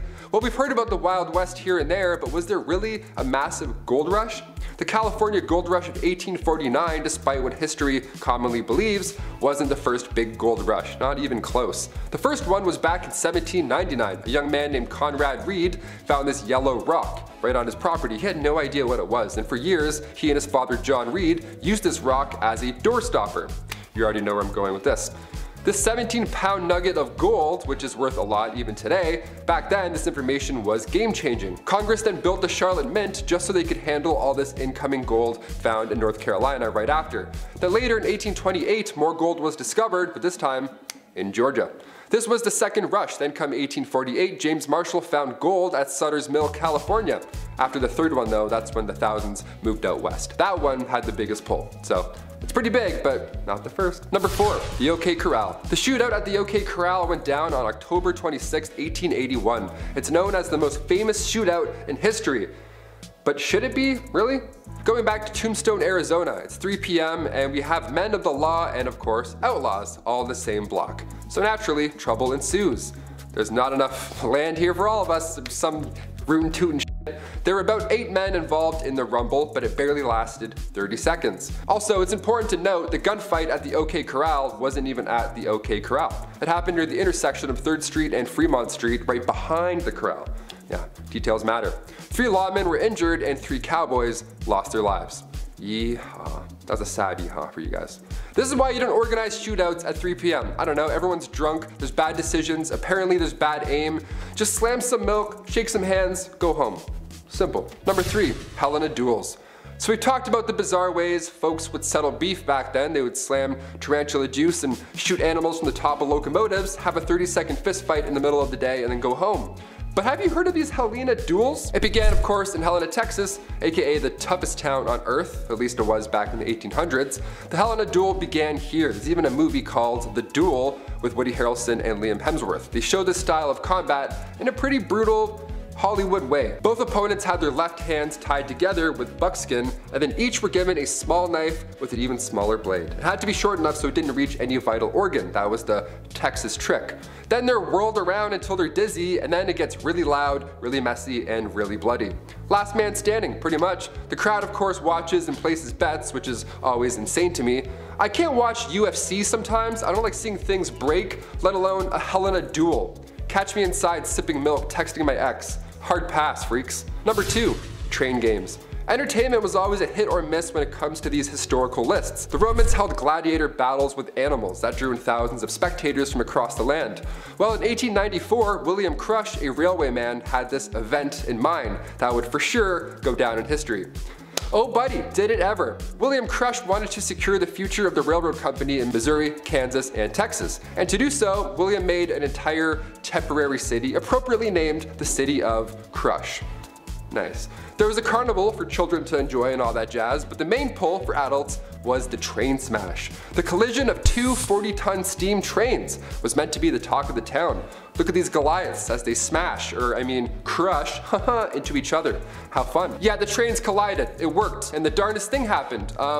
They blew up. Yeah, it's almost like they caused a disaster for popularity. Neat. 40,000 came in and many left injured. A couple of people sadly didn't leave at all. One survivor ended up getting 10 grand out of the deal. His name was J.C. Dean, and they lost their eye in the explosion, so the company gave them a lifetime railway pass. Just the thing you want right after that horrific event. Sorry about your eye, here's free PTSD as well, anytime you want. Enjoy. Crush was later rehired by the railway after it gained popularity. Yeah, this happened back then too. Somebody does something horrible, and then now all of a sudden they're famous. Hashtag chairgirl. Number 10, Boot Hill burials. In the Old West, many towns had a Boot Hill, which was essentially a graveyard where outlaws and bandits and all those bad people alike were all buried with their boots on. Specifically with with those on right there. See, these cemeteries were often lacking proper markings, and the dead were buried quickly, sometimes a little too quick without a coffin, reflecting the harsh and lawless nature of frontier life. It wouldn't be abnormal to see a boot sticking up out of the ground on your way home from work, is what I'm saying. Today that would be quite jarring, but back then, completely normal. How yucky is that? I'm like, oh, size 11.5? Perfect. Number 9, medical practices. In the Old West, broken bones were a common occurrence. Obviously, uneven roads, hopping up and down horses, everything's made of wood that's all broken. Particularly among those who worked in physically demanding professions such as ranchers, miners, and cowboys, everything is going to be broken on your body by the end of the day. Treatment options were limited and often relied on basic first aid techniques, splinting the affected area with whatever materials were available. Wood, cloth, animal bones. It was nuts. It sounds crazy, but back then, it was really the only method for immobilizing broken bones. You have to wrap another bone around it. It's like, ew, please, can I get a cleaner bone? Pain relief was only provided with natural remedies such as opium or willow bark tea, so 50-50 what kind of night you're gonna have there. More serious fractures, such as those that punctured the skin, ow, those required the attention of a doctor or a surgeon. However, back then the doctor had like 2 teeth in one eye, so not much help. Number 8, duels. Yes, duels. Let's talk about these. Duels, gotta say it all deep like. Duels were a common way to resolve disputes. Before YouTube comments, this was the only place to resolve any conflict, alright? In a traditional old Western duel, opponents would face each other, often with weapons, in front of a crowd at a designated location and time. Now, most of the time, these duels would end when somebody bites the bullet. Rarely would a duel end with 2 gentlemen shaking hands, you know, getting over their disagreements. No, never happened. These confrontations, often over matters of honor, were deadly and a normalized part of the culture. Number 7, law enforcement. That being said, back in the day, things were a little different. Not that many body cam back in those days, I'll tell you that for free. With a lack of formal law enforcement, communities often took justice into their own hands. They're like, oh yes, all 17 of us, we've decided, you're out of here. Vigilante coups would form to hunt down suspected criminals, often resulting in brutal forms of punishment without a formal trial. Yeah, no judges needed, no jury duty, nothing like that. The town ended the conflict in 48 seconds. You're welcome, let's get a beer. Let's get a really disgusting beer.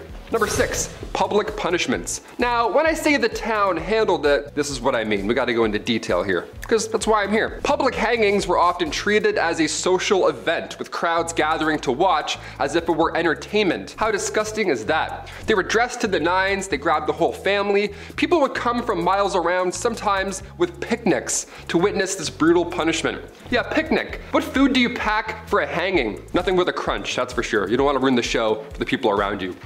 Sorry. Number 5, Mary Catherine Haroni, also known as Big Nose Kate, was a historical figure associated with the American Old West, as she was a Hungarian-born adult worker and companion to the legendary lawman and gambler Doc Holliday. Kate eventually moved to West and found herself in a rough and often lawless mining towns of the Old West, as she worked as the Lady of the Night, gained notoriety for her feisty and independent personality. Kate then became romantically involved with John Henry Doc Holliday, a dentist turned gambler and gunfighter. What a career change. They met in Fort Griffin, Texas in 1870s following Doc Holliday's death in 1887. Kate Haroni then lived in various places, including Arizona and Colorado. She then worked as a nurse and a hotel owner in the early 1900s, and Kate moved to Arizona and lived in poverty. She worked in various jobs, including serving as a cook, and then in the 1930s she applied and received a pension for being a widow of a veteran American Indian War. Doc Holliday had happened to serve as a scout. Big Nose Kate then passed away on November 2nd, 1940 in Arizona at the age of 90. She outlived many of the famous figures of the Old West. Number 4, Belle Starr. Born Myra Maybelle Shirley, Belle Starr was a notorious figure associated with the American Wild West during the 19th century. She became known as the Bandit Queen and gained notoriety for her associations with various outlaws and her involvement in criminal activities. Belle married several times, with her famous marriage being the outlaw Cole Younger, a former member of the James Younger gang. After Younger, she then married Sam Starr, a Cherokee outlaw, which contributed to her connection with the Indian Territory, present-day Oklahoma. Belle Starr was also known to associate with herself with various outlaws, including Jesse James, the Younger brothers, and the infamous Dalton gang. Her connections to these outlaws and her involvements in horse theft and other illegal activities contributed to her reputation. Belle Starr and her husband Sam Starr lived in the Indian Territory, where they ran a horse ranch, and their ranch became a haven for outlaws seeking refuge from the law. Belle Starr was arrested several times for various offenses, including horse theft. However, she often managed to avoid lengthy imprisonments, and her criminal activities continued. Belle Starr's life came to a violent end when she was shot and killed on February 3rd in 1889 while riding home from a neighbor's house. The circumstances of her death remains somewhat of a mystery, and the identity identity of the killer was never actually established. Belle Starr's life exploits became part of the Wild West folklore, and over the years, she had been portrayed in many books, films, and television shows, contributing to her enduring legend. Number 3. Etta Place. Etta Place is one of the mysteries of the American Wild West, as her true identity and details of her life pretty much remains uncertain. She was associated with the famous outlaws Butch Cassidy and the Sundance Kid, as we also know them, and is often considered to have been romantically involved with the Sundance Kid. Despite her connections to these historical figures, she is very little known about Etta, as Etta's place, true identity, and background are unclear. Her real name and place of birth and details about her early life are not actually known at all, and some historical sources suggest that she may have been born in the United States, while others propose that she could have just been European or South American origin. Etta Place is also best known for her association with Butch Cassidy, aka Robert Leroy Parker, and the Sundance Kid, whose actual name is Harry Alonzo Longabo, and she traveled with them during their exploits in South America, where they sought refuge to escape law enforcement in the United States. In the early 20th century, Butch Cassidy, the Sundance Kids, and Etta traveled to South America, where they continued a life of crime, and they are believed to have engaged in bank and train robberies in countries like Argentina and Bolivia. The fate of Etta Place is uncertain, as some theories suggest that she may have perished alongside Butch Cassidy and the Sundance Kid in a shootout with the Bolivian authorities. However, there is actually no conclusive evidence to support this theory, as there may be other theories that Etta Place's true identity, with some speculating that she may have had used multiple names during her lifetime. However, concrete evidence to confirm her background or provide clarity on her true identity is still undiscovered. Number 2. Born in France around 1829, Eleanor Dumont moved from the United States and became involved with the gambling industry known as the Gold Rush. She arrived in California during the Gold Rush of 1850, seeking opportunities in the burgeoning mining towns in 1854. Eleanor ended up opening a gambling establishment in Nevada City, California, where she ran gambling tables and her reputation for her skills as a card dealer. She then became known as Madame Moustache due to the fact that she had distinctive facial hair and refused to remove it despite societal expectations, and over the years, Madame Moustache opened and managed several gambling establishments in various mining towns, including Virginia City and Bodie. Despite her success in the gambling business, Eleanor faced financial challenges and struggled to maintain her enterprises. She suffered major losses and debts that ended up leading to her to a decline in her fortunes, and then Eleanor Dumont's life took a tragic turn, and as in 1879, facing financial difficulties and heartbreak, she took her own life by ingesting an overdose of really intense drugs in Bodie, California. Eleanor Dumont's story proves that a glimpse into the complexities of life during the gold rush and the challenges faced by women trying to make a living in a male-dominated society. Her role as a successful gambler and car dealer, as well as her refusal to conform to traditional gender norms, contribute to her place in the history of the American West. The nickname Madame Moustache and her distinctive facial features further add the colorful and unconventional aspects of her life. And finally, number 1, Bonnie Parker was one half of the notorious criminal duo known as Bonnie and Clyde. Alongside Clyde Barrow, Bonnie Parker gained notoriety during the Great Depression for a series of bank robberies and criminal activities in the early 1930s. Bonnie Elizabeth Parker was born on October 1st, 1910 in Rowena, Texas, and she grew up in a working-class family, and despite her small stature, developed a love for poetry and drama. I wonder if that's what caused her to join Clyde, because she joined Clyde Barrow in January 1930. Clyde was already a seasoned criminal, a little bit of spice, little paprika, was serving time in East End Prison Farm in Texas. A mutual acquaintance smuggled a weapon to Clyde, and he used it to escape. Bonnie and Clyde embarked on a crime spree that included bank robberies, burglaries, and car thefts. They were involved in several pew-pew outs with law enforcement, and their criminal exploits attracted significant media attention. Bonnie and Clyde were often a part of criminal gang that included their other associates, such as the Clyde brothers, Buck Barrow and his wife Blanche Barrow. The gang engaged in violent confrontations with law enforcement, resulting in injuries and fatalities on both sides. Bonnie and Clyde gained additional notoriety due to photographs found by police at one of their hideouts, and the images depicted the couple posing with weapons, contributing to their image of glamorous and dangerous criminals. Bonnie and Clyde crime spree came to a violent end on May 23, 1934, when the law enforcement officers ambushed their car near Bentonville Parish, Louisiana. The officers fired a barrage of bullets, killing both Bonnie and Clyde instantly, and the story of Bonnie and Clyde has become a part of American folklore. Their criminal exploits and romanticized in the media have been a subject of numerous books, films, and songs, and the 1967 film Bonnie and Clyde, starring Warren Beatty and Faye Dunaway, further cemented their status as infamous figures. Kicking off the list at number 10, medicine shows. Nowadays, medical shows are fascinating. Dr. Pimple Popper, I can weirdly watch that all day. There's something about animal rescues, home renovations, or chiropractic adjustments, I can never be bored. So back in the Wild Wild West, the 1860s to the 1890s, they had medicinal showmen. Yeah, these guys would go town to town, of course selling elixirs and tonics, but they would really nail this pitch. They would have pawns run ahead and plant themselves in the audience for these random medicine shows. That way when the world's greatest showman doctor arrives, he randomly picks an ill patient and then boom, just like that, they would be cured. One of the most successful of these elixirs was an elixir made by Kickapoo Indian Medicines from John Healy and Charles Bigelow. It was a mixture of herbs, roots, and animal fat, said to treat any illness, but really it was more of just a laxative, so you were just in the bush and hoping it got better. Number 9. Hop on my camel, partner. When you think of the Old West, you think long open ranges, spurs on boots, and cowboys riding camels? That's right, in 1855 the United States Army decided to import 75 camels to Texas. After all, the terrain in the Old West was fairly similar to the Middle East. The camels made supply runs between Camp Verde and San Antonio. But trouble began when the American Civil War broke out. Eventually the camels were sold off or simply let go into the wild, where they multiplied and began to cause havoc. So much so that folks began to spin urban legends, such as the Red Ghost, a 30-foot tall creature that made people quiver in their britches. When in reality, most people had never seen a camel before, and it was just a feral camel wandering the desert. But I mean, who knows? If Star Wars had a 30-foot camel in the snow, what's to say there isn't one running around in the American desert? Number 8. Missing mines. There's billions of dollars worth of gold lost at the bottom of the sea. It's there right now, waiting for you. Yeah, I'm talking to you. But if you don't have goggles, maybe swimming just isn't your thing, no sweat. Try the West. Yeah, there's dozens of lost treasure troves hidden in mines still to this day, like the San Saba gold mine or the Wheelbarrow mine. There's a few we have heard from in literature from old maps, but none compared to the Lost Dutchman mine. The legend has it that a man named Jacob Waltz, a German prospector, found the richest gold mine in the world. That's what he told his friends, and would we ever lie to our friends about gold and the location for it? No, absolutely not. The first gold rush was back in 1799. A young man named Conrad Reed found this yellow rock, had no idea what it was, and for years he and his father used it as a doorstopper.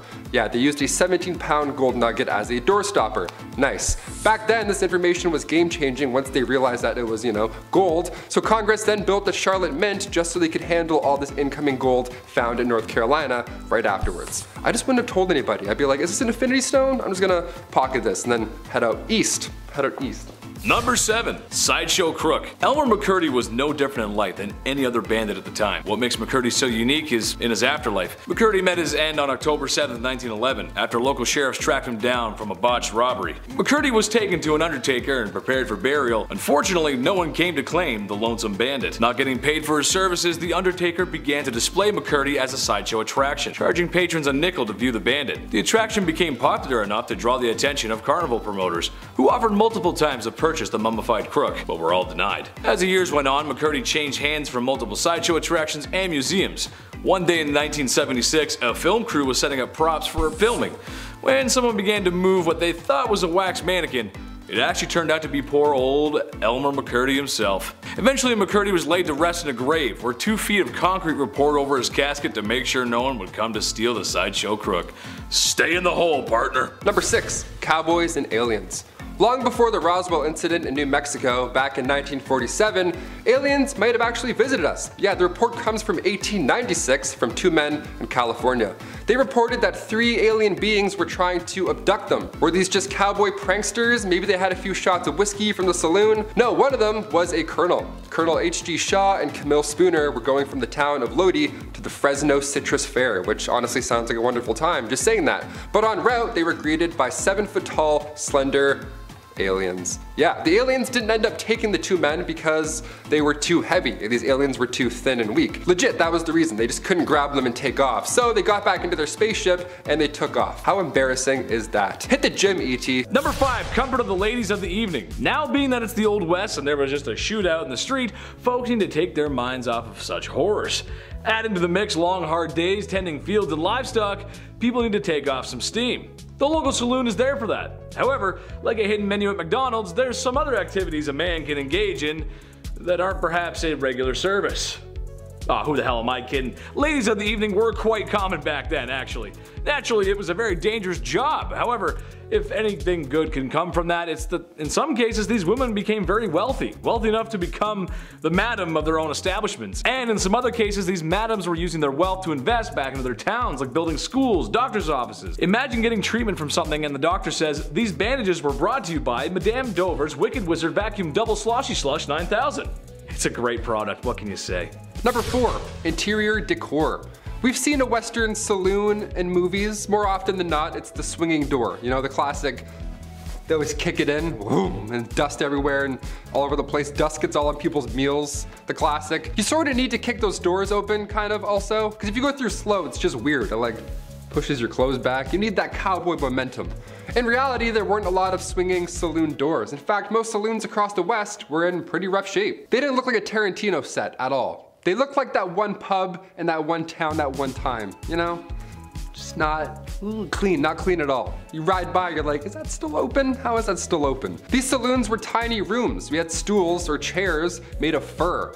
You know, no one's running fish tacos to tables in the 1850s. It doesn't always smell like a nice pub. You don't see something go by and you go, ooh, what's that? I wanna have that. No, that doesn't happen here. One of the fanciest saloons has to be the White Elephant in Fort Worth, Texas. It was 2 stories and it served fresh fish and oysters. Apparently it was a lovely time. Number 3, Manifest Destiny. The destiny of America. There's a famous poster somewhere. It's like an angel guiding the pioneers west. It's like pointing, doing something like that. Back to the history. What is Manifest Destiny? Well, for our non-American audience, it was this very core belief that since America had won its independence and begun expanding west, that they were destined to do so and keep expanding. And expanding. Why should the freedom train stop here, right? Coast to coast, baby. And maybe buy Alaska from Russia, since, well, they're not really using it. Okay, and maybe Hawaii. They got pineapples or something, I don't know. Alright, maybe even heavily influenced places that are beyond US borders. But all that American influence and imperialism starts here. Imagine being the pioneer who dared to venture west, like the Great Oregon Trail, or those who crossed the desert states. And some really religious folks that found a salty lake in the desert looked at their wives and said, I need at least 2 or 3 more. God bless America. Number 2, mixologist. You ever go to a pub, like a chill pub, dare I say a restaurant, and a dude with a mustache thinks he's in Peaky Blinders for no reason behind the bar? He's flipping bottles that don't need to be flipped, he's lighting shots on fire. Guy, it's 12:45 in the afternoon. What's your soup of the day? Where did this come from, historically? Where did the cool bartender role come from? I'm trying to order a Cosmo, but he won't stop doing stunts. In the 1800s, bartenders were referred to as mixologists. They were top dog. They had to be. They were the fanciest guys in town. We're now doing impressions of these guys today, you know, with the bow tie, and we pour it in fancy ways, because around the late 1800s, saloon owners were growing rapidly. So now you needed to have something special, something unique for the town, like say a witty mixologist who can twirl his mustache as he pours a drink without looking. Great, now the town feels special, it feels unique. Manuals for bartenders came out around the 1860s, that's when things started to get more serious. A gentleman named Jerry Thomas published a guide called How to Mix All Kinds of Plain and Fancy Drinks. Today we still have that, but now it's a red sticky binder that says meal specs and Sharpie. It's not as fancy, but it gets the job done. Number 1, dysentery. Nothing is more horrible, more awful than catching dysentery. Trust me, I would know. I never caught it, sometimes I get diarrhea. Anyway, in Oregon Trail, the very charming DOS game. Gotta love that DOS color palette. Eye-melting cyan and violet. Nice. This text-based adventure game, however, is grounded in some truth, as we can all imagine this wasn't a time of great cleanliness. Dysentery, typhoid, cholera, malaria, or more commonly known as yellow fever, and even scurvy, which you usually associate that with pirates, but cowboys got it too. Which, given the conditions of the Old West, makes for a not so fruit-friendly environment. So yeah, it does make sense. Sadly for cowboys, prospectors, and everyone in between, there was a good chance you would lay down with a headache, and then the rest of your posse would have to lay you down forever. In the ground, partner. Starting our list off at number 10, a banker. Today, online banking is easy, right? It's a little bit too invasive at times. I don't know. I get an email from my bank. It's like, Mr. McWaters, do you want to provide for your family? I'm like, chill, relax. Back in the Old West, you didn't get a courtesy check-in email. You didn't have overdraft. In fact, the United States national banking system, well, it didn't even exist until 1863. Before then, you'd have what were called wildcat banks. And, well, these were pretty fun. Here we go. What they would do is wildcat banks, they would take deposits for a short amount of time, collect your life savings, and then unannounced randomly, they would disappear overnight. Just take all your money and then run for the woods. How horrible is that? Imagine going to the bank the next day and it's gone. The bank's just not there. You're standing there with a card. Like, hello? Where did I put this in? You're telling me they pretended to be bankers for months at a time? Fake mustache, oh hello sir, good morning. Stamping things that aren't even real. They did all of that and then they just ran away with all of your money. That's wild. I get it now. I get it. The Wild West. After 1863, a noble profession was to work at a bank, you know, and not screw people over for thousands of dollars. The Hudson Bay Company, Wells Fargo, these are all names that began because of these fake Looney Tune wildcat banks. So next time you see your bank call, be thankful. Don't be stressed, be thankful. They've got your back. They're not gonna run away overnight. Number 9, ranch work. Alrighty, I can't do yard work. I don't know if you can tell by my physical being, but I can't lift a brick. My back doesn't allow me to reach the floor. A weird curve in the back, I don't know. Pulling weeds physically hurts my soul. Or maybe I'm just lazy. One of the two, I don't know. Either way, the Old West would have been the end of Taylor McWaters. To be a cowboy, it meant lots and lots of ranch work. It wasn't all yees and haws and kicking around. A lot of the time you were protecting your cattle. That's stressful, right? All that meat just sitting there in the 1800s, good luck. Cowboys earned between $25 to $40 a month. Yeah, which sounds laughable now, but today that would be around $1,500 a month, which is fine. I mean, for a cowboy, I don't know, it's a bit less than. Do cowboys get sick days? Probably not. They probably just get sick. Number 8, railroad work. This is one of the few jobs from the Old West that I actively see every single day coming to work. Living downtown, they're always adding trains and bridges and not finishing any of them. And ideally, you don't want any toxic substance traveling down those lines, right? Fingers crossed. Well, back in the Old West, railroads were meant to assist the booming mining and ranching industries. Thing is, there weren't enough hands. There was not enough to keep up with the rate that they needed to. Like, who's gonna build a railroad, you know? Who was the first person? Railroad workers, monthly, you'd make around $1,000, and this brought a wave of immigrants to the West. The Union Pacific and the Central Pacific Railroads, they all lay over 1,700 miles. Now, making this actual railroad, it destroyed the bodies of these workers, but without it, American history would not be the same. Couldn't imagine making a railroad. That is exhausting. Number 7, blacksmith. All right, close your eyes and imagine a blacksmith. Just any blacksmith from any time. Is he bald? Does he have a massive beard? Is he incredibly strong and wildly intimidating? Yeah, that checks out. That's what a lot of them look like. Missing teeth, banging something pretty loud, that's a blacksmith. Frontier times were almost a golden time for blacksmiths, believe it or not. Hammers, horseshoes, new railroads, it checks out. No, they didn't need any chainmail, but a saddle wouldn't hurt, that's for sure. We could use a saddle. They would earn up to $200 a day. Blacksmiths were always busy in the Old West. They doubled as auto repair services really at the same time. I mean, I don't know. A guy comes in with a busted up carriage, well, now you're a mechanic. Yeah, go fix this wooden car. Good luck, you have one day. Here's 10 bucks. Number 6, journalism. Believe it or not, the newspaper business cleaned up shop back in the frontier. Everyone wanted to know what the tea was. Tucson, Arizona, for example, back in the day, back in 1831, that one town had 5 different newspapers. Yeah, even though there are only 465 residents, there were 5 different papers. That's stressful. How do you keep up with that much news? I mean, to be fair, before radio and television, yeah, there's probably lots to talk about all day long. That's pretty much all you can do, just talk all day long, so I get it. The industry provided jobs as well. It's very much like YouTube. Here, there's writers, there's hosts, the design and print staff, we have editors. It was a little easier than laying down a railroad, that's for sure. So when it came to jobs, yeah, journalism wasn't that bad. Definitely better than doing anything that has to do with this motion, that's for sure. Number 5, weather. Weather, you want to believe it or not. Try again.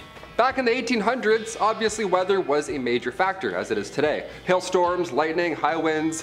When you're a cowboy, this all sucks even more, honestly. Especially the opposite, when it's dry and humid for weeks at a time. Check this out. Wooden wagon wheels would actually shrink because of the heat. So they had to be soaked overnight just to prevent the iron rims from falling off during your commute during day hours. Yeah, it was so dry the wagon wheels needed water. Yeah, sorry I'm late, my wagon wheels were a little thirsty. Yeah, I had to wait for them to soak up some fun. I can't even drive a car downtown without having a panic attack today, let alone rubbing axle grease on my dry lips, waiting for my wheel to drink water. Number 4, gangs. If you've played the Red Dead Redemption series, then you've probably held up a train or two. Some of the posses that were famous at the time actually did that though, and weren't so nice about it. The American West was made up of criminal outfits, usually a gang or a posse, involving members who would just live and ride and rob together with. Jobs were scarce, and it seemed that it was just a little easier to just demand what you want and then enjoy the birth of all the media attention after, making some, quote, famous. An obsession, the cowboy culture, the outlaw criminal. Some of them include Billy the Kid's gang, the High Fives gang, and the Oklahombres. That's a good one. Artists were getting better at the time and people were sketching wanted lists for local sheriffs. These posters would be calling cards for these guys. They kept them, put them in their pockets as souvenirs. Charles E. Bowles, also known as Black Bart, held up a total of 28 stagecoaches without ever being caught, and even had the reputation of being a gentleman about it too, emptying strong boxes but never actually shaking down the passengers. There were even reports that he would even leave verses of poetry behind. Guy's a smooth criminal, huh? Number 3, the night after. I'm sure the Wild Wild West was wildly lonely. Definitely, this isn't news. Like Kyle said, we've played Red Dead Redemption, just wandering around alone. Sometimes you need more than a train heist, right? Sometimes you need love. Even if you have to pay for it with railroad bonds or whatever. Saloons have all the things a lone traveler could want, including STIs. Great, how much is, great, debit. We'll just pay for all this in one swift tap, I guess. The famous Wild Bill Hickok, okay? He had a rough go. Guy had some troubles after a few saloons, okay? He was dipping around in a few bars and yeah. Alexander Fleming wasn't born until 5 years later in 1881, so penicillin wasn't around to save any cowboys at this time. Number 2, battles. The archetype of the Old West period is generally accepted by historians to have occurred between the end of the American Civil War in 1865 till about 1890. The American frontier, also known as the Wild West, is the geography, history, folklore, and culture associated with the American expansion mainland that settlers started in the 17th century and ended in 1912. This era, giving rise to the expansionist attitude known as manifest destiny, which was the belief that Americans were supposed to travel and expand west. But with that came a lot of conflict. You can't just waltz in and throw up a house when someone else lives there already, you know? Years of warring tribes and bands, colonist battles, ego-filled duels, and the aggressive pillaging of land stolen took countless number of lives. Yeah, countless, like we'll never actually know the accurate number. Roughly 750,000 lives were lost in the Civil War. Yeah, nasty stuff. And finally, number 1, Helena duels. Beginning, of course, in Helena, Texas, Helena duels were violent, awful. This activity came from what was then the toughest town on earth. And again, this is back in the late 1800s, so what that even means, I can't even compare. The Helena duel began here. There's even a movie called The Duel with Woody Harrelson and Liam Hemsworth. It's not a great movie, but it's a history lesson in itself. A Helena duel puts our opponents' left hands tied together, right? They're just tied together with buckskin or something that smells awful, and you have to just fight each other using one arm. Now, of course, in Western fashion, there was a weapon or two involved that I don't want to get too deep into on YouTube, so it got pretty gory, it got pretty violent. The only rule here was that they can't bleed too much. Awesome, that's a great fun rule, like whipping that one out on Saturdays. Hey, no one bleed too much or else, you know, then we gotta stop. I thought UFC was brutal, let alone a Helena duel, starring Liam Hemsworth, of all people. Really? Number 10, Bounty Hunter. Wanted dead or alive. The kind of thing that instills an idea of a character that would go out into the wilderness alone to hunt down criminals like Texas Cheddar over there, and would be despised by all those they encountered. But that's not actually how it really was. You see, bounty hunters as we think of them today weren't really like that in the 1800s. Bounties were usually taken up by public peace officers, private detective agencies, or companies like Wells Fargo & Co. Many sheriffs and marshals, such as myself, Sheriff Stringbean, took up these bounties to make up for the little amounts of money they make from their day jobs. The actual term bounty hunter referred to mercenaries who would join up with an army for the bonus of enlisting. On top of that, the reward for capturing criminals like Texas Cheddar wasn't even called a bounty. It was actually called a bail. Sorry to ruin your day. Number 9, Gravedigger.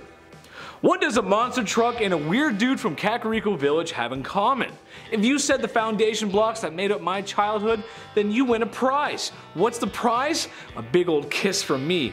In all reality though, towns in the Old West were interesting places, where there were always two constants.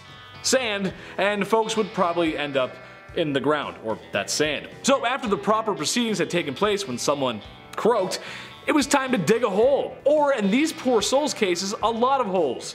Cholera outbreaks would keep a gravedigger busy for days. However, I thank the gravediggers for their service. I mean, someone had to do it.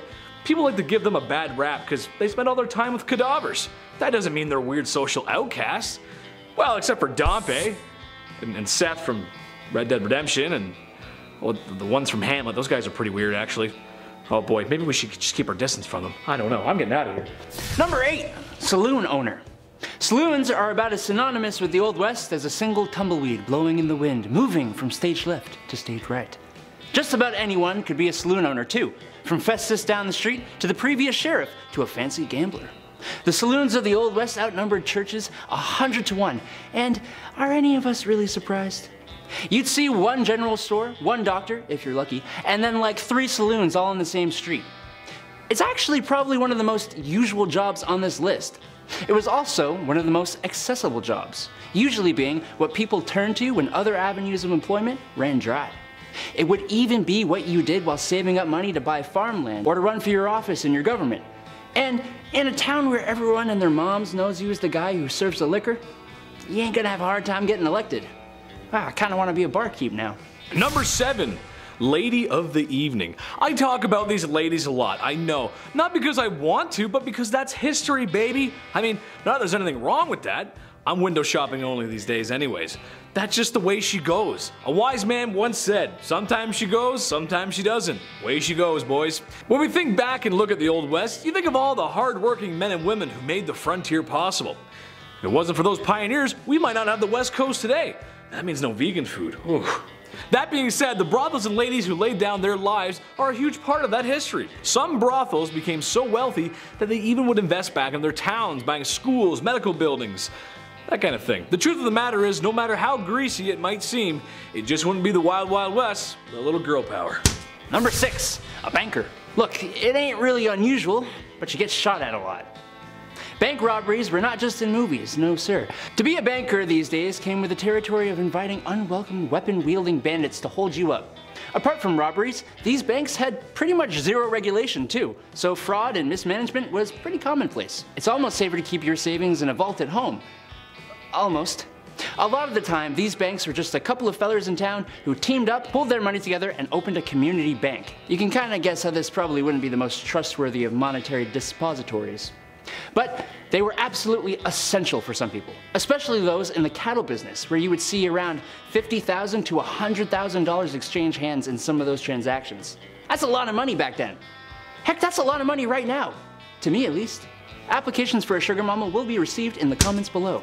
Next, Mary Ellen Pleasant, the most powerful black woman in the Golden Rush era. Historians indicate that Pleasant was most likely born a slave but got her freedom at an early age. She worked on the Underground Railroad as a young adult, ushering enslaved people out of the South and into the northern states. Like many others seeking their fortunes during the Gold Rush, Pleasant and her husband moved to San Francisco. Here, she works as a cook and waitress and a professional eavesdropper. I know we're all taught not to be nosy, but Mary Ellen learned from the conversations of wealthy patrons, intentionally listening in for valuable information. She took what she learned and began applying it as banking and monetary skills that launched her immediately upwards. She took what she learned to help build a substantial fortune and eventually became one of the richest women in the city. Pleasant was an astute investor whose portfolio included real estate, railroads, restaurants, boarding houses. Pleasant's wealth, however, could not shield her from racism. In 1866, a streetcar conductor in San Francisco refused to let her board because she was black. Outraged, Mary Ellen sued, and the case went all the way to the California Supreme Court. In a historic decision, the courts ruled that segregation on streetcars was illegal in California. However, in return, the Supreme Court reversed the damages Pleasant had been awarded in a lower court ruling. You win some, you lose some, and sometimes you get both. And now it's Donna Barcello. Described as the supreme queen of refinement and fashion, Donna Barcello was a prominent saloon owner and a professional gambler in Santa Fe in the 1830s and 1840s. Barcello was recognized for her charm and sharp business skills, which helped her establish as an influential member of high society during the heyday of the Santa Fe Trail. In 1835, Barcello opened a hotel and casino in the city center of Santa Fe. The establishment encompassed an entire city block and featured lavish decorations including chandeliers, drapes, mirrors, and imported furnishings. The casino became a destination for local socialites and trail travelers for its opulence. Barcello oversaw the casino's operations and regaled patrons as one of the card dealers, widely known as the best dealer of the card game Monte across the entire Southwest. seeking trade deals and investments that increased her wealth and social status, exercised economic and political sway. She made her fortune from real estate and gold ventures in addition to her casino. And when the American civilian government established itself in Santa Fe during the Mexican-American War in 1846, Barcella allied herself with Americans and assisted them by providing information and at times money. Accounts and representation of Barcella were often embellished by those who had labeled her the Queen of Sin. Barcella continued to operate her casino through the 1840s and died in January of 1852. Upon her death, she left several residences, properties, and fortune to her family, including 2 adopted daughters, in addition to substantial contributions to the Catholic Church and the city of Santa Fe to be used for charitable endeavors. Next up is Sing Choi. She's also known by the name China Mary and was an unofficial leader of Tombstone's Chinese community in the 1880s who supplied labor and opened laundries, restaurants, gambling halls, dens, and a general store. The Old West will always be remembered as an era of cowboy, but during its peak years, Tombstone was actually controlled by a female immigrant. She arrived in Tombstone sometime around 1879, and at that time the Chinese population was 11 people, and she recognized the unprecedented profits waiting in the western boom towns. Mary's general store was in the center of Hoptown, a Chinese district of Tombstone. Mary's store dealt in both American and Chinese merchandise, and she gained a reputation as a universal accommodator. Everyone knew that nothing in Hoptown was done without China Mary's go-ahead, and so she was held in the highest of esteem throughout Tombstone society. She was an organized and shrewd business operator who had an attitude that discourse was bad for business. Her private police force handled any problem that arose within her community. Mary enjoyed the highest of respect. As a result, she could act as a sort of intermediary between her community and other ethnic groups. She was the conduit that made cooperation possible. She was not only a cunning businesswoman, but a sympathetic humanitarian and calculating capitalist. Mary was a genuine immigrant success story. Even as a woman in the Old West, she wielded real power. She died in December of 1906 from heart failure when she was 67. Flesh is in the name and it's her game. Susan LaFleche. This is the story of the first Native American to earn a medical degree. Born on an Omaha res in Nebraska as a young girl, she watched a sick indigenous woman wait all night for a white doctor who, after being called several times, just never came. The woman died the next day, and as Susan later wrote, "She saw the need of my people for a good physician." Susan's father taught her her own culture and traditions and then sent her to the reservation's Presbyterian school where she learned English, and then high school for further education to survive colonial society. She applies to the Women's Medical College of Pennsylvania. It's a bold move on her part because even during this time, the most privileged of white women of America faced enormous backlash when attempting a medical degree, let alone a poor native girl. Despite this, she graduated a year early and first in her class. Rejecting a potentially comfortable life on the East Coast, she returns to the Omaha reservation and became the sole doctor for more than 1,200 people across 400 plus miles, and she was only 24 years old. She marries, she has 2 kids, and she never stops. In fact, she keeps going till she has enough donations and supplies to open the first hospital on a reservation that was not funded by the government. Unlike the absent doctor that she remembered from her childhood, Susan helped anyone who needed it, regardless of race or ethnicity. On September 18th of 1915, Susan passes away. She worked hard to build a bridge between 2 worlds as her father advised, and it was evident at her funeral. 3 priests eulogized her, but it was a member of the Omaha tribe who delivered the final words in the Omaha language. And now for the last lady on the list, Cathy Williams, who also went in reverse as Williams Cathay from 1866 to 1868 with the famed Buffalo Soldiers who patrolled the 900-mile Santa Fe Trail. She was the first African-American female soldier to enlist in the Army. She's the only documented black woman to serve in the Army in the 19th century, and she's the only known black female soldier to be a part of the Buffalo Soldiers. Post-war job opportunities for newly freed slaves and for African Americans in general were non-existent, so many had no choice but to turn to the military service for employment stability, but also newfound access to healthcare, education, post-war benefits by way of pension. Her enlistment starts in November of 1866 in St. Louis, Missouri. A cursory examination by an Army surgeon should have outed Williams as a woman, but since the Army didn't require full medical exams at the time, she was minty. Eventually, her 3rd round with smallpox has a surgeon discover her secret in 1868. The post-surgeon found out I was a woman, and I got my discharge. The men all wanted to get rid of me after they found out I was a woman. Some of them acted real bad to me, Williams said. Once again, dressed as a man, Williams signed up to an emerging all-black regiment, the 38th U.S. Infantry, which would eventually become part of the legendary Buffalo Soldiers. These units dotted out the landscape of the American West and showed tremendous skill and valor in a range of duties. They fought in skirmishes with indigenous people, escorted vulnerable wagon trains, built forts, mapped the territory, protected white settlers, all with subpar equipment and a lot of racism towards them. In trying to make a life for herself, Williams could not have known her story had traveled. It landed with a St. Louis Reporter, and in January 2nd of 1876 edition of the St. Louis Times Daily, Williams officially became a headline when her story was published. Accounts say she died in 1893, shortly after being denied disability compensation required for her illness. Not for being undeserving of it, but simply because they couldn't grant it to her due to the fact she lied about being a man. Cowboys and cowgirls of the Wild West era weren't just fashion trendsetters, but their choices of accessories served a dual purposes of practicality and hygiene-wise. Bandanas often provided protections against the gritty winds and scorching suns, and there's also another hidden benefit. In a time when the access to clean water and regular bathing was very limited, personal hygiene practices weren't always up to par, so the bandana, often worn around the neck or face, acted as a makeshift shield. Not only did they safeguard against dust, but they also aided in reducing the spread of germs and unpleasant odors that people so commonly came across the rugged days of the Wild West. And also, if you smelled, at least they can cover it up. In the Wild West, alcohol-fueled bar brawls were common, often escalating to very dangerous levels. The infamous firewater, a potential mix of burnt sugar, alcohol, and chewing tobacco, frequently ignited tempers over trivial matters. While many brawls resulted in minor injuries, some spiraled into deadly conflicts. This volatile environment where a simple disagreement could lead to lethal outcomes paint a vivid picture of the lawlessness and rough justice that characterized the era. The prevalence of such violent encounters in saloons highlighted the harsh realities of life in the Wild West, where disputes were often settled with fists or weapons rather than words, underscoring the perilous nature of social interactions during this time. In the 1800s, diseases like cholera, as I mentioned, was a major cause of death in the American frontier. The necessity to prioritize drinking water over uses like laundry and dishwashing exacerbated the risk of disease outbreaks. So cholera in particular claimed thousands of lives, affecting both settlers and indigenous populations. The arrival of European settlers in the Americas had a catastrophic impact on Native American populations, primarily due to the introduction of diseases like smallpox, measles, and influenza. Native Americans had no prior exposure or immunity to these diseases, and they had suffered devastating losses, with some estimates indicating a reduction of up to 90% in their populations. This tragic aspect of colonial expansion underscores the lethal impact of infectious diseases in populations without natural immunity, highlighting one of the most significant and tragic consequences of the European settlement of the Americas. This grim reality of the frontier life underscores the vulnerability of populations to common diseases in the absence of modern sanitation and medical knowledge. It highlights the precariousness of life during this period, where everyday resources and practices could also mean the difference between health and widespread illness. The westward expansion of settlers under the banner of Manifest Destiny had a significant health implication. As they veneered into new territories, they encountered unfamiliar diseases to which they had little immunity due to poor living conditions. This exposure to new pathogens posed a significant health risk, often overwhelming their already compromised immune systems, and this aspect of frontier expansion highlights the unintended consequences of exploration and settlement on the health of the settlers, revealing the challenges and dangers they faced in unfamiliar environments. Hospitals in the 1800s, prior to the understanding of bacteria, often did much harm than good. The lack of sterilization of medical instruments and close patient quarters facilitated the rapid spread of diseases. These medical facilities, intended for healing, unironically or ironically, became hotspots for infections and diseases transmissions. The conditions in these early hospitals reflected the limited medical knowledge of the time and the challenges of providing healthcare in an era unaware of basic hygiene principles. It illustrates the paradox of places designed for healing inadvertently becoming centers of illnesses, a stark contrast to the sanitized medical environments of today. Despite the advancements of medical science, some rural doctors in the 1800s continued to use leeches for bloodletting, based on the outdated belief that diseases were caused by excess blood. This practice, largely abandoned by academic physicians, persisted in smaller towns, highlighting the discrepancies in medical knowledge and practices across different regions. The continued use of leech therapy in some areas served as a reminder of the slow decimation of medical knowledge and the persistence of traditional practices even in the face of emerging scientific understanding. There was a time, of course, a terrifying epidemic known as syphilis swept through a population like wildfire. In a quest for a remedy, medical professions turned into a substance that hold the key: